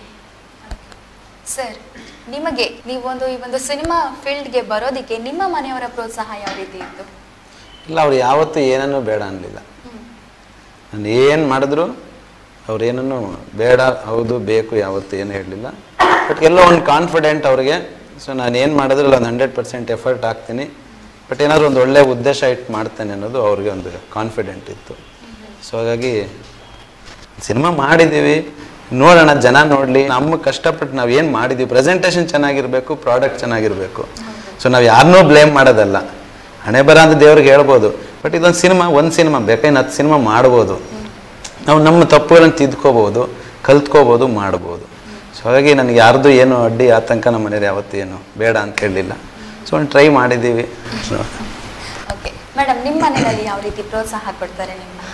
ಈ ಒಂದು ಬಿಲ್ಡಿಂಗ್ ಇಷ್ಟೊತ್ತು ನಿಂತಿದೆ ಅಂತ ಹೇಳಿದ್ರೆ ನನ್ನ 4 ಪಿಲ್ಲರ್ಗಳೇ ಅದಕ್ಕೆ ಕಾರಣ ಅಂತ ಹೇಳ್ಬೋದು. ಡೆಫಿನೆಟ್ಲಿ ಅಣ್ಣ, ಅತ್ತಿಗೆ, ಅಪ್ಪ, ಅಮ್ಮ ನಿಜವಾಗ್ಲೂ ನನಗೆ ತುಂಬಾನೇ ಸಪೋರ್ಟಿವ್ ಆಗಿ ನಿಂತ್ಕೊಂಡಿದ್ದಾರೆ ಪ್ರತಿಯೊಂದು ಕ್ಷಣಕ್ಕೂ. ಏನೇ ಒಂದು ನಾನು ತಪ್ಪು ಮಾಡಿದ್ರು, ಚೆನ್ನಾಗಿ ಮಾಡಿದ್ರು ಪ್ರೋತ್ಸಾಹ ಮಾಡ್ತಾರೆ. ಆ್ಯಂಡ್ ಫಸ್ಟ್ ಆಫ್ ಆಲ್ ನಾನು ಇಂಡಸ್ಟ್ರಿಗೆ ಬರ್ತಾ ಇದ್ದೀನಿ ಅಂದಾಗ ಫ್ಯಾಮಿಲಿ ಸಪೋರ್ಟ್ ತುಂಬಾನೇ ಇಂಪಾರ್ಟೆಂಟ್. ಬಿಕಾಸ್ ನಮ್ಗೆ ಯಾವುದೋ ಒಂದು ಪಕ್ಕ ಟೈಮಿಂಗ್ಸ್ ಇರಲ್ಲ, ನಾವ್ಯಾವುದೋ ಲೊಕೇಶನ್ಸ್ ಅಲ್ಲಿ ಇರ್ತೀವಿ ಅಂತ ನಮ್ಗೆ ಗೊತ್ತಾಗಲ್ಲ. ಅಂಥದ್ರಿದ್ದಾಗ they are really very supportive for me and I am really blessed to born in this family ಅಂತ ಹೇಳ್ಬೋದು. ಅಂತ ತಂದೆ ತಾಯಿನ ಪಡೆಯೋಕ್ಕೆ, ಅಂತ ಒಂದು ಒಳ್ಳೆ ಕುಟುಂಬನ ಪಡೆಯೋಕ್ಕೆ ತುಂಬಾನೇ ಹೆಮ್ಮೆ ಆಗುತ್ತೆ. ಸೊ ಇವಾಗ ನೋಡ್ಬೋದು, ರೂಪಿಕಾ ಅಲ್ಲಿರ್ತಾರೆ ಅಂತ ಅವ್ರ ಅಮ್ಮ ಅಲ್ಲೇ ಇರ್ತಾರೆ, ಅವ್ರ ಅಮ್ಮ ಇಲ್ಲಿರ್ತಾರೆ, ರೂಪಿಕಾ ಅಲ್ಲಿರ್ತಾರೆ ಅಂತ. ಎಸ್, ಅವರೆಲ್ಲನೂ ಒಂದು ಗೌರ್ಮೆಂಟ್ ಎಂಪ್ಲಾಯಿ ಆಗಿದ್ರು ಕೂಡ ಅದನ್ನ VRS ಕೊಟ್ಟು ನನಗೋಸ್ಕರ ಅವರು ಸ್ಯಾಕ್ರಿಫೈಸ್ ಮಾಡಿದ್ದಾರೆ ಅಂದಾಗ ನಿಜವಾಗ್ಲೂ ಒಂದು ಜವಾಬ್ದಾರಿ ಜಾಸ್ತಿ ಆಗುತ್ತೆ ನನಗೆ. ಆ್ಯಂಡ್ ನಿಜವಾಗ್ಲೂ ಒಂದು ಒಳ್ಳೆ ಫ್ಯಾಮಿಲಿನಲ್ಲಿ ಹುಟ್ಟಿದೀನಿ ಅಂತ ಹೆಮ್ಮೆ ಇದೆ. ಖಂಡಿತ, ಈಗ ಕೂಡ ಅಮ್ಮ ಇಲ್ಲೇ ಬಂದಿದ್ದಾರೆ. ಸೊ ಪ್ರತಿಯೊಂದು ಶೂಟಿಂಗ್ ಸ್ಪಾಟ್ಗೂ ಅಮ್ಮನ ಕರ್ಕೊಂಡು ಹೋಗ್ತೀರಾ? ಪ್ರತಿಯೊಂದು ಶೂಟಿಂಗ್ ಸ್ಪಾಟ್ಗೂ ನನ್ನ ರೆಡಿ ಮಾಡೋದು ನಮ್ಮ ಅಮ್ಮ ಅಂತ ಹೇಳ್ಬೋದು. 7 ಗಂಟೆಗೆ ಏನಾದ್ರು ನಂಗೆ ಪ್ರೋಗ್ರಾಮ್ ಇದ್ರೆ 6:30 ನಮ್ಮ ಅಮ್ಮ ರೆಡಿ ಆಗಿರ್ತಾರೆ. ಅಂದ್ರೆ ಶಿ ಸೋ ಆಕ್ಟಿವ್. ಮತ್ತೆ ಅವ್ರಿಗೆ ಗೊತ್ತಿದೆ ಯಾವ ತರ ಹೇಗೆ ನಡ್ಕೊಳ್ಬೇಕು ಅಂತ. ಇನ್ನೊಂದು ಹುಡುಗಿನ ಬೆಳೆಸೋದು ತುಂಬಾನೇ ಇಂಪಾರ್ಟೆಂಟ್. ಯಾವುದೇ ಒಂದು ಫ್ಯಾಮಿಲಿನಲ್ಲಿ ಹುಡುಗಿ ಅಲ್ಲ, ಒಂದು ಮಗುನ ಬೆಳವಣಿಗೆ ಇದೆಲ್ಲ ತುಂಬಾನೇ ಇಂಪಾರ್ಟೆಂಟ್. ಅದರಲ್ಲಿ ತಾಯಿ ಪಾತ್ರ ತುಂಬಾ ಮಹತ್ವವಾಗಿರುವಂತ ಒಂದು ಪಾತ್ರ, ತುಂಬಾ ಜವಾಬ್ದಾರಿಯಿಂದ ಇರುವಂತ ಒಂದು ಪಾತ್ರ. ಸೊ ನಿಜವಾಗ್ಲೂ ಹೇಳ್ತೀನಿ, ಅಂತ ತಾಯಿನ ಪಡೆದಿರೋದಕ್ಕೆ ನನಗೆ ಒಂದು ಸಂಸ್ಕಾರ ಆಗ್ಲಿ, ಕಲೆನಲ್ಲಾಗ್ಲಿ, ಮತ್ತೆ ಮಾತಾಡೋ ಒಂದು ಶಕ್ತಿನಲ್ಲಾಗ್ಲಿ, ಆ್ಯಂಡ್ ಎಲ್ಲೆಲ್ಲಿ ಹೇಗೆ ನಡ್ಕೊಳ್ಬೇಕು ಅಂತ ಒಂದು ಮೆಚೂರಿಟಿ ತುಂಬಿರುವಂತ ಒಂಥರ ಏನು ಹೇಳ್ತೀವಿ ನಾವು, ಎಷ್ಟು ಅಸೆಟ್ ಮಾಡಿದೀವಿ ಅನ್ನೋದಕ್ಕಿಂತ ನಿಜವಾಗ್ಲೂ ಒಂದು ಮಕ್ಕಳನ್ನ ಅಸೆಟ್ ಆಗಿ ಬೆಳೆಸಿರುವಂತ ಒಂದು ಫ್ಯಾಮಿಲಿ. ಸೊ ಯಾವಾಗಲೂ 24/7 ನಾನು ಫ್ಯಾಮಿಲಿ ಗರ್ಲ್ ಅಂತ ಹೇಳ್ಬೋದು. ಅದಕ್ಕೇನೆ ಹೇಳೋದು, ತಾಯಿ ಮೊದಲ ಗುರು, ಮನೆಯೇ ಮೊದಲ ಪಾಠಶಾಲೆ. ಸರ್ ಸಿನಿಮಾಗೆ ಬರೋದಾದ್ರೆ ಯಾವ ಯಾವ ಪ್ಲೇಸಲ್ಲಿ ಶೂಟಿಂಗ್ಸ್ ಮಾಡಿದ್ದೀರಾ ಸರ್? ಆಲ್ಮೋಸ್ಟ್ ಬೆಂಗಳೂರು ಮಾಡಿದ್ವಿ, ಕರ್ನಾಟಕದಲ್ಲಿ ಮಿರ್ಜಾಯ್ ಫೋರ್ಟ್ ಮಾಡಿದ್ದೀವಿ, ಕೆಳಗೊಟ್ಟಿ ಎಸ್ಟೇಟ್ಸ್ ಮಾಡಿದ್ದೀವಿ, ಹಾಗೆ ಬೀಚ್ ಉಡುಪಿ ಬೀಚ್. ಅಂಡ್ ಇನ್ನೊಂದು ತುಂಬಾನೇ ಖುಷಿ ಆಗೋದು, ಈಗಾಗಲೇ ನಾವೆಲ್ಲ ಹೇಳ್ತಾ ಇರ್ತೀವಿ ಕನ್ನಡ ಆರ್ಟಿಸ್ಟ್ಗಳಿಗೆ ಒಂದು ಆಪರ್ಚುನಿಟೀಸ್ ಕಡಿಮೆ, ಅಂಡ್ ಕನ್ನಡ ಸಿಂಗರ್ಸ್ಗೆ ಆಪರ್ಚುನಿಟೀಸ್ ಕಡಿಮೆ, ಅಥವಾ ಕನ್ನಡ ಟೆಕ್ನಿಷಿಯನ್ಸ್ಗೆ ಒಂದು ಅವಕಾಶಗಳು ಕಡಿಮೆ ಅಂತ. ಐ ಥಿಂಕ್ 95ಗಿಂತ ಜಾಸ್ತಿ 95ರಿಂದ ಅಧಿಕ ಒಂದು ಪರ್ಸೆಂಟೇಜ್ ನಮ್ಮ ಥರ್ಡ್ ಕ್ಲಾಸ್ ಸಿನಿಮಾದಲ್ಲಿರೋರೆಲ್ಲ ಕರ್ನಾಟಕದವರೇ. ಸೊ ಯಾಕೆ ಅಂತಂದ್ರೆ ಒಂದು ಪ್ರೊಡಕ್ಷನ್ ಹೌಸ್ ಅಂತ ಹೇಳಿದಾಗ, ಒಂದು ಪ್ರೊಡ್ಯೂಸರ್ ಅಂತ ಆದಾಗ ಬಂದಾಗ ಹಲವಾರು ಆಪ್ಷನ್ಸ್ಗಳಿರುತ್ತೆ, ಹಲವಾರು ಒಂದು ಥಾಟ್ಸ್ಗಳಿರುತ್ತೆ, ಸಜೆಷನ್ಸ್ಗಳಿರುತ್ತೆ. ಆದರೆ ಹೆಮ್ಮೆ ಆಗತ್ತೆ ಒಂದು ಒಳ್ಳೆ ಕ್ವಾಲಿಟಿಯಿಂದ ಇರುವಂಥ ಒಂದು ರೆಸ್ಪೆಕ್ಟೆಡ್ ಪ್ರೊಡಕ್ಷನ್ ಅಂದರೆ ಅದು 7 Hills ಸ್ಟುಡಿಯೋಸ್ ಅಂತ ಹೇಳ್ಬೋದು. ಯಾಕೆ ಅಂದರೆ ಮೇಕಿಂಗ್ ವೈಸ್ ಎಲ್ಲಾದರೂ ಆಗಿರ್ಬೋದು, ಆ್ಯಂಡ್ ಅಲ್ಲಿ ವರ್ಕ್ ಮಾಡಿರುವಂಥ ಒಂದು ಆರ್ಟಿಸ್ಟ್ಗಳ ಬಗ್ಗೆ ಆಗಿರ್ಬೋದು, ಅಥವಾ ಇವಾಗ ಮಾಡ್ತಿರೋವಂಥ ಒಂದು ಸೋಷಲಿಸ್ಟಿಕ್ ಕಾಸ್ ಬಗ್ಗೆ ಆಗಿರ್ಬೋದು, ಸಿನಿಮಾ ಬರೀ ಸಿನಿಮಾ ಆಗೇ ಉಳಿದಿಲ್ಲ, ಅದು ಒಂದು ಎಲ್ಲರೂ ಮನಸ್ಸಲ್ಲಿ ಮುಟ್ಟಿರುವಂಥ ಒಂದು ಪ್ರಾಡಕ್ಟ್ ಆಗಿದೆ ನಮ್ಮ ಥರ್ಡ್ ಕ್ಲಾಸ್. ಸೊ ಅದಕ್ಕೆ ಎಲ್ಲ ಚಾನಲ್ಗೂ ಹೋದಾಗಲೂ ನಾನು ಹೇಳ್ತೀನಿ, so I am really blessed to work in third class in 7 Hills production, because ನಮ್ಮ captain of the ship director ಎಷ್ಟು ಇಂಪಾರ್ಟೆಂಟು. ಡೈರೆಕ್ಟರ್ ಒಂದು ಕತೆ ಇಟ್ಕೊಳ್ತಾರೆ, ಅಥವಾ ಒಂದು ಕಥೆಯೂ ಇವ್ರದಾಗಿದ್ದಾಗ ಡೈರೆಕ್ಟರ್ಗೂ ಒಂದು ಕನಸು ಇರುತ್ತೆ, ನಾವು ಈ ಥರ ಮಾಡಬೇಕು, ಆ ಥರ ಆಗಿರ್ಬೇಕು, ಒಂದು ಏನೋ ಶಾರ್ಟ್ಸ್ಗಳು ಕಂಪೋಸ್ ಮಾಡಬೇಕು ಅಂತ. ಅದಕ್ಕೆ ತಕ್ಕನಂಗೆ ಇನ್ವೆಸ್ಟರು ಇರಬೇಕು, ಅದಕ್ಕೆ ತಕ್ಕನಂಗೆ ನಮಗೊಂದು ಪ್ರಾಪರ್ಟೀಸ್ ಕೂಡ ನಮಗೆ ಪ್ರೊವೈಡ್ ಮಾಡಬೇಕು, ಅದಕ್ಕೆ ತಕ್ಕಂಗೆ ಬಜೆಟ್ ಕೂಡ ಇರಬೇಕು. ಎಲ್ಲೂ ಏನು ಕ್ವಾಲಿಟಿನಲ್ಲೂ ಕಾಂಪ್ರಮೈಸ್ ಮಾಡದೆ, ಯಾರಿಗೂ ಏನು ಕಡಿಮೆ ಮಾಡದೆ, ಒಂದು ಒಳ್ಳೆ ಕ್ವಾಲಿಟಿ ಕೊಟ್ಟಂತ ಹೆಮ್ಮೆಯ ಪ್ರೊಡಕ್ಷನ್ ಅಲ್ಲಿ ಕೆಲಸ ಮಾಡಿದ್ದೀನಿ. So I really want to thank Jagadish sir and 7 Hills studios for the great opportunity, and definitely yes Ashok ಸರ್ಗೂ ಕೂಡ, ಬಿಕಾಸ್ ಒಂಥರ ನಾವು ಒಂದು ಒಳ್ಳೆ family, third class movie team ಅದಕ್ಕಿಂತ ಫ್ಯಾಮಿಲಿ ತರ ಜೆಲ್ ಆಗಿದ್ದೀವಿ ಅಂತ ಹೇಳ್ಬೋದು. ಸರ್, ನಿಮಗೆ ನಟನೆ ಅನ್ನುವಂಥದ್ದು ಹೊಸದು. ನೀವು ನಿಮ್ಮ ಮೊದಲನೇ ದಿನ ಕ್ಯಾಮ್ರಾನ ಫೇಸ್ ಮಾಡಬೇಕು, ಮೊದಲನೇ ಡೈಲಾಗ್ ಏನಿತ್ತು, ಹೇಗೆ ಫೇಸ್ ಮಾಡಿದ್ರಿ? ಎಲ್ಲ ಡೈಲಾಗ್ ಆ್ಯಕ್ಚುಲಿ ನಾನೇ ಪ್ರೊಡ್ಯೂಸರ್ ಆಗಿದ್ದರಿಂದ ನಂದೊಂದು ವಾರ ಆದಮೇಲೆ ಶೆಡ್ಯೂಲ್ಸ್ ಹಾಕಿಸ್ಕೊಂಡಿದ್ದೆ. ಫಸ್ಟ್ ಶೆಡ್ಯೂಲ್ ಎಲ್ಲ ಹೀರೋಯಿಂದ ಬೇರೆ ಆರ್ಟಿಸ್ಟ್ ಕಾಂಬಿನೇಷನ್ಸ್, ಯಾಕೆ ನಾನು ಸ್ವಲ್ಪ ಅಡ್ಜಸ್ಟ್ ಆಗಬೇಕಿತ್ತು, ನರ್ವಸ್ ಆಗ್ತಾ ಇದ್ದೆ. ಡೈಲಾಗ್ ಹೇಳಿದ್ರೆ ಸಾಕು ಅನ್ನೋದು ಒಂದೇ ಕಾನ್ಫಿಡೆಂಟ್ ಇದರಲ್ಲಿ ಇದ್ದಿದ್ದು ನಾನು. ಆ್ಯಕ್ಚುಲಿ ಕಾನ್ಸಂಟ್ರೇಟ್ ಮಾಡ್ತಾ ಇದ್ದಿದ್ದು ಡೈಲಾಗ್ ಮಾತ್ರ. ಪಕ್ಕಕ್ಕೆ ಹೋಗಿ ಮತ್ತೆ ಡೈಲಾಗ್ ಅಷ್ಟು ಜನದ ಮುಂದೆ ನಾನು ಕರೆಕ್ಟಾಗಿ ಮಾಡಲಿಲ್ಲ ಅಂದರೆ ಕಷ್ಟ ಆಗ್ತಿತ್ತು, ತುಂಬ ದೊಡ್ಡ ದೊಡ್ಡ ಆರ್ಟಿಸ್ಟ್ ಇರ್ತಿದ್ರಲ್ವ. ಸೊ ಒಂದು 2-3 ದಿನ ಆಮೇಲೆ ಸಮ್ಹೌ ಮ್ಯಾನೇಜ್ ಮಾಡ್ಕೊಂಡು ಸಮ್ಹೌ ಅನ್ಕೊಂಡು ಸಂಭವ ಅಲ್ಲ, ತುಂಬಾ ಚೆನ್ನಾಗಿ ಮಾಡಿದ್ದಾರೆ. ಆಕ್ಚುಲಿ ಒಂಥರ ನ್ಯಾಚುರಲ್ ಸ್ಟಾರ್ ಅಂತ ಹೇಳ್ಬೋದು. ಅಯ್ಯಯ್ಯೋ, ಸ್ಟಾರ್ ಗಿರೆಲ್ಲ ಏನಿಲ್ಲ, ಜಸ್ಟ್ ಐ ಟ್ರೈಡ್ ಅಷ್ಟೇ, ಐ ಟ್ರೈಡ್. ಮೇಡಮ್, ಈ ಒಂದು ಸಿನಿಮಾ ಟ್ರೈಲರ್ ಅಲ್ಲಿ ನಾವು ನೋಡೋಂಥದ್ದಾದ್ರೆ ಈ ಒಂದು ತ್ರಿಕೋನ ಪ್ರೇಮ ಕಥೆ ಇದೆ ಅಂತ ಅನ್ನೋದು ಗೊತ್ತಾಗ್ತಿದೆ. ಹೇಗೆ ಇದು ಮೂವಿನಲ್ಲಿ 2 ಹೀರೋಯಿನ್ ಇದ್ದಾರಾ? ಅದು ತ್ರಿಕೋನ ಪ್ರೇಮ ಕಥೆ ಏನಲ್ಲ ಆ್ಯಕ್ಚುಲಿ. ಬಟ್ ಅದನ್ನ ಎಲ್ಲೋ ಮೀಡಿಯಾ ಎಲ್ಲೋ ಒಂದ್ ಕಡೆ ನಮ್ದು ಮಾತಾಡ್ಬೇಕಾದ್ರೆ ಅದು ಆ ಥರ ಕ್ಯಾರಿ ಆಗ್ಬಿಟ್ಟಿದೆ ನಮ್ದು. ತ್ರಿಕೋನ ಪ್ರೇಮ ಕಥೆ ಏನಿಲ್ಲ, ಒಂದು ಹೀರೋಯಿನ್ ಸ್ಕ್ರಿಪ್ಟ್ ಆ್ಯಕ್ಚುಲಿ. ಇದು ಒಂದು ತಂದೆ, ಅದರಲ್ಲೂ ತಂದೆ ಮಗಳ ಒಂದು ಬಾಂಧವ್ಯನೇ ತೋರಿಸಿದೀವಿ ಹೊರತು ಬೇರೆ ಏನೋ ಇಲ್ಲಿ ಹೀರೋ ಕೂಡ ದೊಡ್ಡ ಇದೇನೇನಿಲ್ಲ. Just I played A character ಅಷ್ಟೇ, ಬಿಟ್ಟರೆ ಏನಿಲ್ಲ. ಸೊ ತಂದೆ ಮಗಳ ಬಾಂಧವ್ಯನ ನಾನು ತುಂಬ ಚೆನ್ನಾಗಿ ಪ್ಲೇ ಮಾಡಿ. ನಿಜ ಹೇಳ್ಬೇಕಂದ್ರೆ ತಂದೆನೇ ಈ ಸಿನಿಮಾಗೆ ಹೀರೋ, ಮಗಳೇ ಹೀರೋ, ಆ ಥರ ಇಬ್ಬರು ಹೀರೋ ಅಂತ ಹೇಳ್ಬೋದು ಬೇಕಾದರೆ. ಅಷ್ಟೊಂದು ಒಳ್ಳೆ ಕ್ಯಾರೆಕ್ಟ್ರಿ. ಒಂದು ಮೇಡಮ್ ಕೂಡ she acted very well and very matured and ತುಂಬ ಅದು ಚೆನ್ನಾಗಿ ಮಾಡಿದ್ದಾರೆ. ಮೇಡಮ್, ಏನು ವಿಶೇಷತೆ ಇದೆ ಸಿನಿಮಾದಲ್ಲಿ? ವಿಶೇಷತೆ ಈಗಾಗಲೇ ಸರ್ ಒಂದು ಎಳೆ ಹೇಳಿದ್ರು. ಇವಾಗ ಎಲ್ಲರ ಲೈಫು ಹೇಗಾಗಿದ್ದೀವಿ ಅಂತ ಹೇಳಿದ್ರೆ ಒಂಥರ ಮನಿ ಮೈಂಡೆಡ್ ಆ್ಯಂಡ್ ತುಂಬಾನೇ ಕ್ಯಾಲ್ಕುಲೇಟೆಡ್ ಲೈಫ್ ಸ್ಟೈಲ್, ಆ್ಯಂಡ್ ನಮ್ಮ ದಿನನಿತ್ಯದ ರೋಬೋಟಿಕ್ ಜೀವನ, ಮಿಷನರಿ ಆಗೋಗಿದ್ದೀವಿ. ಹೌದು, ನಾವೆಷ್ಟು ದುಡ್ಡು ಸಂಪಾದನೆ ಮಾಡ್ತೀವಿ, ನಾವು ಏನು ಮಾಡ್ತೀವಿ, ನಮ್ಮ ಅಲ್ಲ ಆಸ್ತಿ ಎಷ್ಟು, ಇಲ್ಲ ಆಸ್ತಿ ಎಷ್ಟು, ಆ ಥರ ಆಗೋಗಿದೆ. ಅದೇ ಈ ಸಂಬಂಧಗಳು ಅಂತ ಬಂದಾಗ ನಿಜವಾಗ್ಲೂ ಬೆಲೆ ಕೊಡೋದು ತುಂಬಾನೇ ಕಡಿಮೆ ಆಗೋಗಿದ್ದಾರೆ. ಸೊ ಇವಾಗ ಎಷ್ಟೊಂದು ಓಲ್ಡ್ ಏಜ್ ಹೋಮ್ಗಳಾಗೋಗಿದೆ. ಅಂಡ್ ಎಷ್ಟೊಂದು ಜನಕ್ಕೆ ನಾವು ನನ್ನ ಮಗ ಫಾರಿನ್ ಆಗಿದ್ದಾನೆ ಅಥವಾ ನನ್ನ ಆ ಥರ ಒಂದು ಡಿಸ್ಟೆಂಟ್ ರಿಲೇಶನ್ಶಿಪ್ ಅಲ್ಲಿ ನಾವು ಬದುಕ್ತಾ ಇದೀವಿ. ಸೊ ಒಂದು ಸ್ವಲ್ಪ ವರ್ಷ ಆದ್ಮೇಲೆ ನಮಗೆ ಗೊತ್ತಾಗತ್ತೆ, ಇಲ್ಲ ಒಂದು ರಿಲೇಶನ್ಶಿಪ್ ತುಂಬಾ ಇಂಪಾರ್ಟೆಂಟ್ ಅಂತ. ಸೊ ಈ ಒಂದು ಸಿನಿಮಾದಲ್ಲೂ ಅಷ್ಟೇ ತುಂಬಾ ಸಿಂಪಲ್ ಆಗಿರುವಂತ ಒಂದು ಕಾನ್ಸೆಪ್ಟ್. ಇವಾಗ ಸಿನಿಮಾ ಅಂತಂದ್ರೆ ನಾವು 24 ಗಂಟೆ ಅಥವಾ ನಾವು 2 ಅವರು ನಾವು ಕೂತ್ಕೊಂಡು ನಿಮ್ಗೆ ಫಿಲಾಸಫಿ ಹೇಳ್ತೀವಿ ಅಂದ್ರೆ ಜನ ಖಂಡಿತವಾಗ್ಲೂ ಪ್ರಾಕ್ಟಿಕಲ್ ಆಗಿ ಕೇಳಲ್ಲ. ಇದರಲ್ಲಿ ಸಿನಿಮಾದಲ್ಲಿ ವಿಶೇಷ ಏನಂತಂದ್ರೆ ಒಂದು ಒಳ್ಳೆ neat making, quality making. Because cinema ಅಂದ್ರೆ visual effect, visually treat. So ಒಳ್ಳೆ ಮೇಕಿಂಗ್ ಇದ್ದು ಒಂದು ಒಳ್ಳೆ ಸಾಂಗ್. ಈಗೆಲ್ಲ ಯಾರನ್ನಾದ್ರೂ ಹೋಗಿ ನಾವು ಮಾತಾಡ್ಸಿದ್ರು, ನಾನು ಒಂದು 20 ವರ್ಷ ಆಯ್ತಮ್ಮ ಸಿನಿಮಾ ನೋಡಿ, ನಾನು ಒಂದು 25 ವರ್ಷ ಆಯ್ತಮ್ಮ ಸಿನಿಮಾ ನೋಡಿ ಅಂತ ಒಂದು ಆಂಟಿ ಅವರೆಲ್ಲ ಹೋಮ್ ಮೇಕರ್ ಎಲ್ಲ ಹೇಳ್ತಾರೆ. ಯಾಕೆ ಅಂದ್ರೆ ಅವಾಗೆಲ್ಲ ಹಾಡುಗಳು ತುಂಬಾನೇ ಒಂದು ಏನೋ ಶಾಸ್ತ್ರಬದ್ಧವಾಗಿ ಮತ್ತೆ ಇನ್ನೊಂದು ತುಂಬಾನೇ ಒಂದು ಮೆಚ್ಯೂರ್ಡ್ ಲಿರಿಕ್ಸ್ ಇರುವಂತ ಒಂದು ಸಾಂಗ್ಸ್ ಇರ್ತಾ ಇತ್ತು ಅಂಡ್ ಖುಷಿ ಕೊಡುವಂತ ಇಂಪಾಗಿರುವಂತ ಎವರ್ ಗ್ರೀನ್ ಸಾಂಗ್ಸ್ ಇರ್ತಾ ಇತ್ತು. ಸೊ ಆ ತರ ಒಂದು ಟ್ರೆಂಡ್ ಇದ್ದಾಗ ಎಲ್ಲರೂ ಹೋಗಿ ಕುಟುಂಬದ ಸಮೇತರಾಗಿ ನೋಡುವಂತ ಒಂದು ಸಿನಿಮಾ ಆಗ್ತಿತ್ತು. ಸೊ ಈಗ ಟ್ರೆಂಡ್ ಬದಲಾಗಿದೆ, ಎಲ್ಲರೂ ಜಾಸ್ತಿ ಯಂಗ್ಸ್ಟರ್ಸ್ ನ ಕಾನ್ಸಂಟ್ರೇಟ್ ಮಾಡ್ತಿದ್ದಾರೆ ಅಂಡ್ ಎಲ್ಲರೂ ಒಂಥರ ಮಾಸ್ ನ ಕಾನ್ಸಂಟ್ರೇಟ್ ಮಾಡ್ತಿದ್ದಾರೆ. ಬಟ್ ನಮ್ಮ ಥರ್ಡ್ ಕ್ಲಾಸ್ ವಿಶೇಷತೆ ಏನಂತ ಹೇಳಿದ್ರೆ ಮಾಸ್ ಟೈಟಲ್ಲೂ ಇದೆ, ಇದರಲ್ಲಿ ಲವ್ವೂ ಇದೆ ಅಂಡ್ ಅಫ್ಕೋರ್ಸ್ ಎಸ್ ತಂದೆ ಮಗಳ ಒಂದು ರಿಲೇಶನ್ಶಿಪ್ ನ ತುಂಬಾನೇ ಅದ್ಭುತವಾಗಿ ಒಂಥರ ಕ್ಯಾರಿ ಮಾಡಿದ್ದಾರೆ. ಬಿಕಾಸ್ ನಾನು ಹೋಮ್ ಮಿನಿಸ್ಟರ್ ಮಗಳು ಪಾತ್ರ ಮಾಡಿದ್ದೀನಿ. ಸೊ ಹೋಮ್ ಮಿನಿಸ್ಟರ್ ಮಗಳು ಅಂದಿದ ತಕ್ಷಣ ಡೆಫಿನೆಟ್ಲಿ ಒಂದು ಬಾರ್ನ್ ರಿಚ್ ಮಗಳು, ಏನೇ ಕೇಳಿದ್ರು ಇಲ್ಲ ಅಂತಲ್ಲ, ಒಬ್ಳೆ ಮಗಳು ಬೇರೆ. ಸೊ ಒಂದು ಯಾವ್ದೇ ತಂದೆ ಮಗಳು ಕೂತ್ಕೊಂಡು ಅಥವಾ ಯಾರೇ ಒಂದು ಮಕ್ಕಳ ಜೊತೆ ಈ ಸಿನಿಮಾ ನೋಡಿದ್ರೆ ಎಲ್ಲೋ ಕಣ್ಣಂಚಲ್ಲಿ ಖಂಡಿತವಾಗ್ಲೂ ಕಣ್ಣೀರ್ ಬರೋದಂತೂ ಒಂದು ಸತ್ಯ. ಐ ಥಿಂಕ್ ಇದೆಲ್ಲ ಒಂಥರ ಗಟ್ಟಿತನ ಅಂಡ್ ಕಾಮಿಡಿಗೂ ಏನು ಕಡಿಮೆ ಇಲ್ಲ.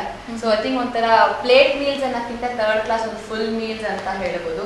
ಸೊ ಒಳ್ಳೊಳ್ಳೆ ನುರಿತ ಕಲಾವಿದರಿದ್ದಾರೆ ಅಂಡ್ ಒಂದು ಅಪ್ಪಟ ಫ್ಯಾಮಿಲಿ ಎಂಟರ್ಟೈನ್ಮೆಂಟ್ ಸಿನಿಮಾ. ಯಾವುದೇ ವಲ್ಗ್ಯಾರಿಟೀಸ್ ಇಲ್ಲದೆ, ಡಬಲ್ ಮೀನಿಂಗ್ ಇಲ್ಲದೆ, ಖುಷಿಯಿಂದ ಯಾವ ಏಜ್ ಅವರು ಆದ್ರೂ ಬಂದು ನಮ್ಗೆ ಸಿನಿಮಾ ನೋಡ್ಬೋದು. ಇವಾಗ ಎಕ್ಸಾಂಪಲ್ UA ಸರ್ಟಿಫಿಕೇಟ್ ಅಂತ ಕೊಟ್ಟಿದ್ದಾರೆ ಸೆನ್ಸಾರ್ ಅವರು. ಬಿಕಾಸ್ ಏನಕ್ಕೆ ಫೈಟ್ ಇರುತ್ತೆ, ಅದಕ್ಕೆ ಮಾತ್ರ A certificate. So it is something ಒಂದು ಕ್ಲಿಯರ್ ಪಿಕ್ಚರ್. ಸೊ ಬಂದು ಒಂದು ಟೈಮ್ ಪಾಸ್ ಅನ್ನೋಕ್ಕಿಂತ ಒಂದು ಫ್ಯಾಮಿಲಿ ಜೊತೆ ಕೂತ್ಕೊಂಡು ನೋಡುವಂತ ಒಂದು ಸದೃಢ ರುಚಿಯ ಸಿನಿಮಾ ಅಂತ ಹೇಳ್ಬೋದು. ಮೇಡಮ್, ಈ ಒಂದು ಸಿನಿಮಾದಲ್ಲಿ ಎಷ್ಟು ಹಾಡುಗಳಿದಾವೆ? ಎಸ್, ಒಂಥರ ನಮ್ಗೊಂಥರ ಮೇನ್ ಬ್ಯಾಕ್ ಬೋನ್ ಅಂತ ಹೇಳಿದ್ರೆ ತುಂಬಾ ಒಂಥರ ಪ್ಲಸ್ ಅಂದ್ರೆ ಸಿನಿಮಾಗೆ ರೀ ರೆಕಾರ್ಡಿಂಗ್. ಬಿಕಾಸ್ ಇದರಲ್ಲಿ 2 ವೇರಿಯೇಷನ್ಸ್ ಆಫ್ ಸಾಂಗ್ ಇದೆ. ರೀ ರೆಕಾರ್ಡಿಂಗ್ ತುಂಬಾನೇ ಇಂಪಾರ್ಟೆಂಟ್ ಸಿನಿಮಾಗೆ. ಸೊ ಅದ್ರ ಮ್ಯೂಸಿಕ್ ಡೈರೆಕ್ಟರ್ ಬಂದು ಜೆಸ್ಸಿ ಗಿಫ್ಟ್ ಅಂತ, ಈಗಾಗಲೇ ಸಂಜು ವೆಚ್ ಗೀತಾ ಮೈನಾ ಅಂತ ತುಂಬಾ ಅದ್ಭುತವಾಗಿರುವಂತ ಆಲ್ಬಮ್ಸ್ ಕೊಟ್ಟವರು. ಸೊ ಇದರಲ್ಲಿ 5 ಸಾಂಗ್ಸ್ ಇದೆ. 5 ಸಾಂಗ್ ಅಲ್ಲೂ ಅಂಡ್ ಅದ್ಭುತವಾಗಿರುವಂತ ಒಂದು ಕಂಪೋಸಿಂಗ್. ಈಗಾಗಲೇ ಹಾಯಾಗಿದೆ song, it is a trend setter song. ಎಲ್ಲರ ಮನಸ್ಸಲ್ಲೂ ಅಂಡ್ ಎಲ್ಲರ ಕಾಲರ್ ಟ್ಯೂನು ಅಂಡ್ ಎಲ್ಲರ ರಿಂಗ್ ಟೋನ್ ಆಗಿರುವಂತ ಒಂದು ಸಾಂಗ್ ಹಾಯಾಗಿದೆ. ಸೊ ಅದು ನಾಗರಾಜ ಭಟ್ ಅವರು ಮತ್ತೆ ಕಾರ್ತಿಕ್ ಅವರು ಹಾಡಿದ್ದಾರೆ and Nagendra Prasad sir lyrics ಬರೆದಿದ್ದಾರೆ, ಕವಿರಾಜ್ ಅವರು ಲಿರಿಕ್ಸ್ ಬರೆದಿದ್ದಾರೆ and after some long time may be KS ಚಿತ್ರಮಾನು ಒಂದು ಸಾಂಗ್ ಹಾಡಿದ್ದಾರೆ. ಸೊ ಐ ಥಿಂಕ್ ಈಗ ಇಲ್ಲೇ ಗೊತ್ತಾಗ್ತದೆ ಏನೋ ಆಕ್ಟ್ ಮಾಡಿರೋಂಥ ಆರ್ಟಿಸ್ಟ್ಗಳಾಗಲಿ ಅಥವಾ ವರ್ಕ್ ಮಾಡಿರೋಂಥ ಒಂದು ಟೆಕ್ನಿಷಿಯನ್ಸ್ ಆಗಲಿ ತುಂಬಾ ಒಂಥರ ವೆರಿ ಎಕ್ಸ್ಪೀರಿಯನ್ಸ್ ಇರುವಂಥ ಒಂದು ತಂಡ. ಸೊ 5 ಹಾಡುಗಳಿದೆ ಈ ಸಿನಿಮಾದಲ್ಲಿ. ಮೇಡಮ್, ನಿಮ್ಮ ಸಿನಿಮಾದ ಹಾಯಾಗಿದೆ ಸಾಂಗ್ ಅನ್ನ ನೋಡ್ಕೊಂಡ್ ಬರೋಣ. ವೀಕ್ಷಕರೇ, ಈಗ ಥರ್ಡ್ ಕ್ಲಾಸ್ ಸಿನಿಮಾದ ಒಂದು ಬ್ಯೂಟಿಫುಲ್ ಸಾಂಗ್ ಬರ್ತಾ ಇದೆ ನಿಮ್ಗೋಸ್ಕರ, ನೋಡಿ ಬನ್ನಿ.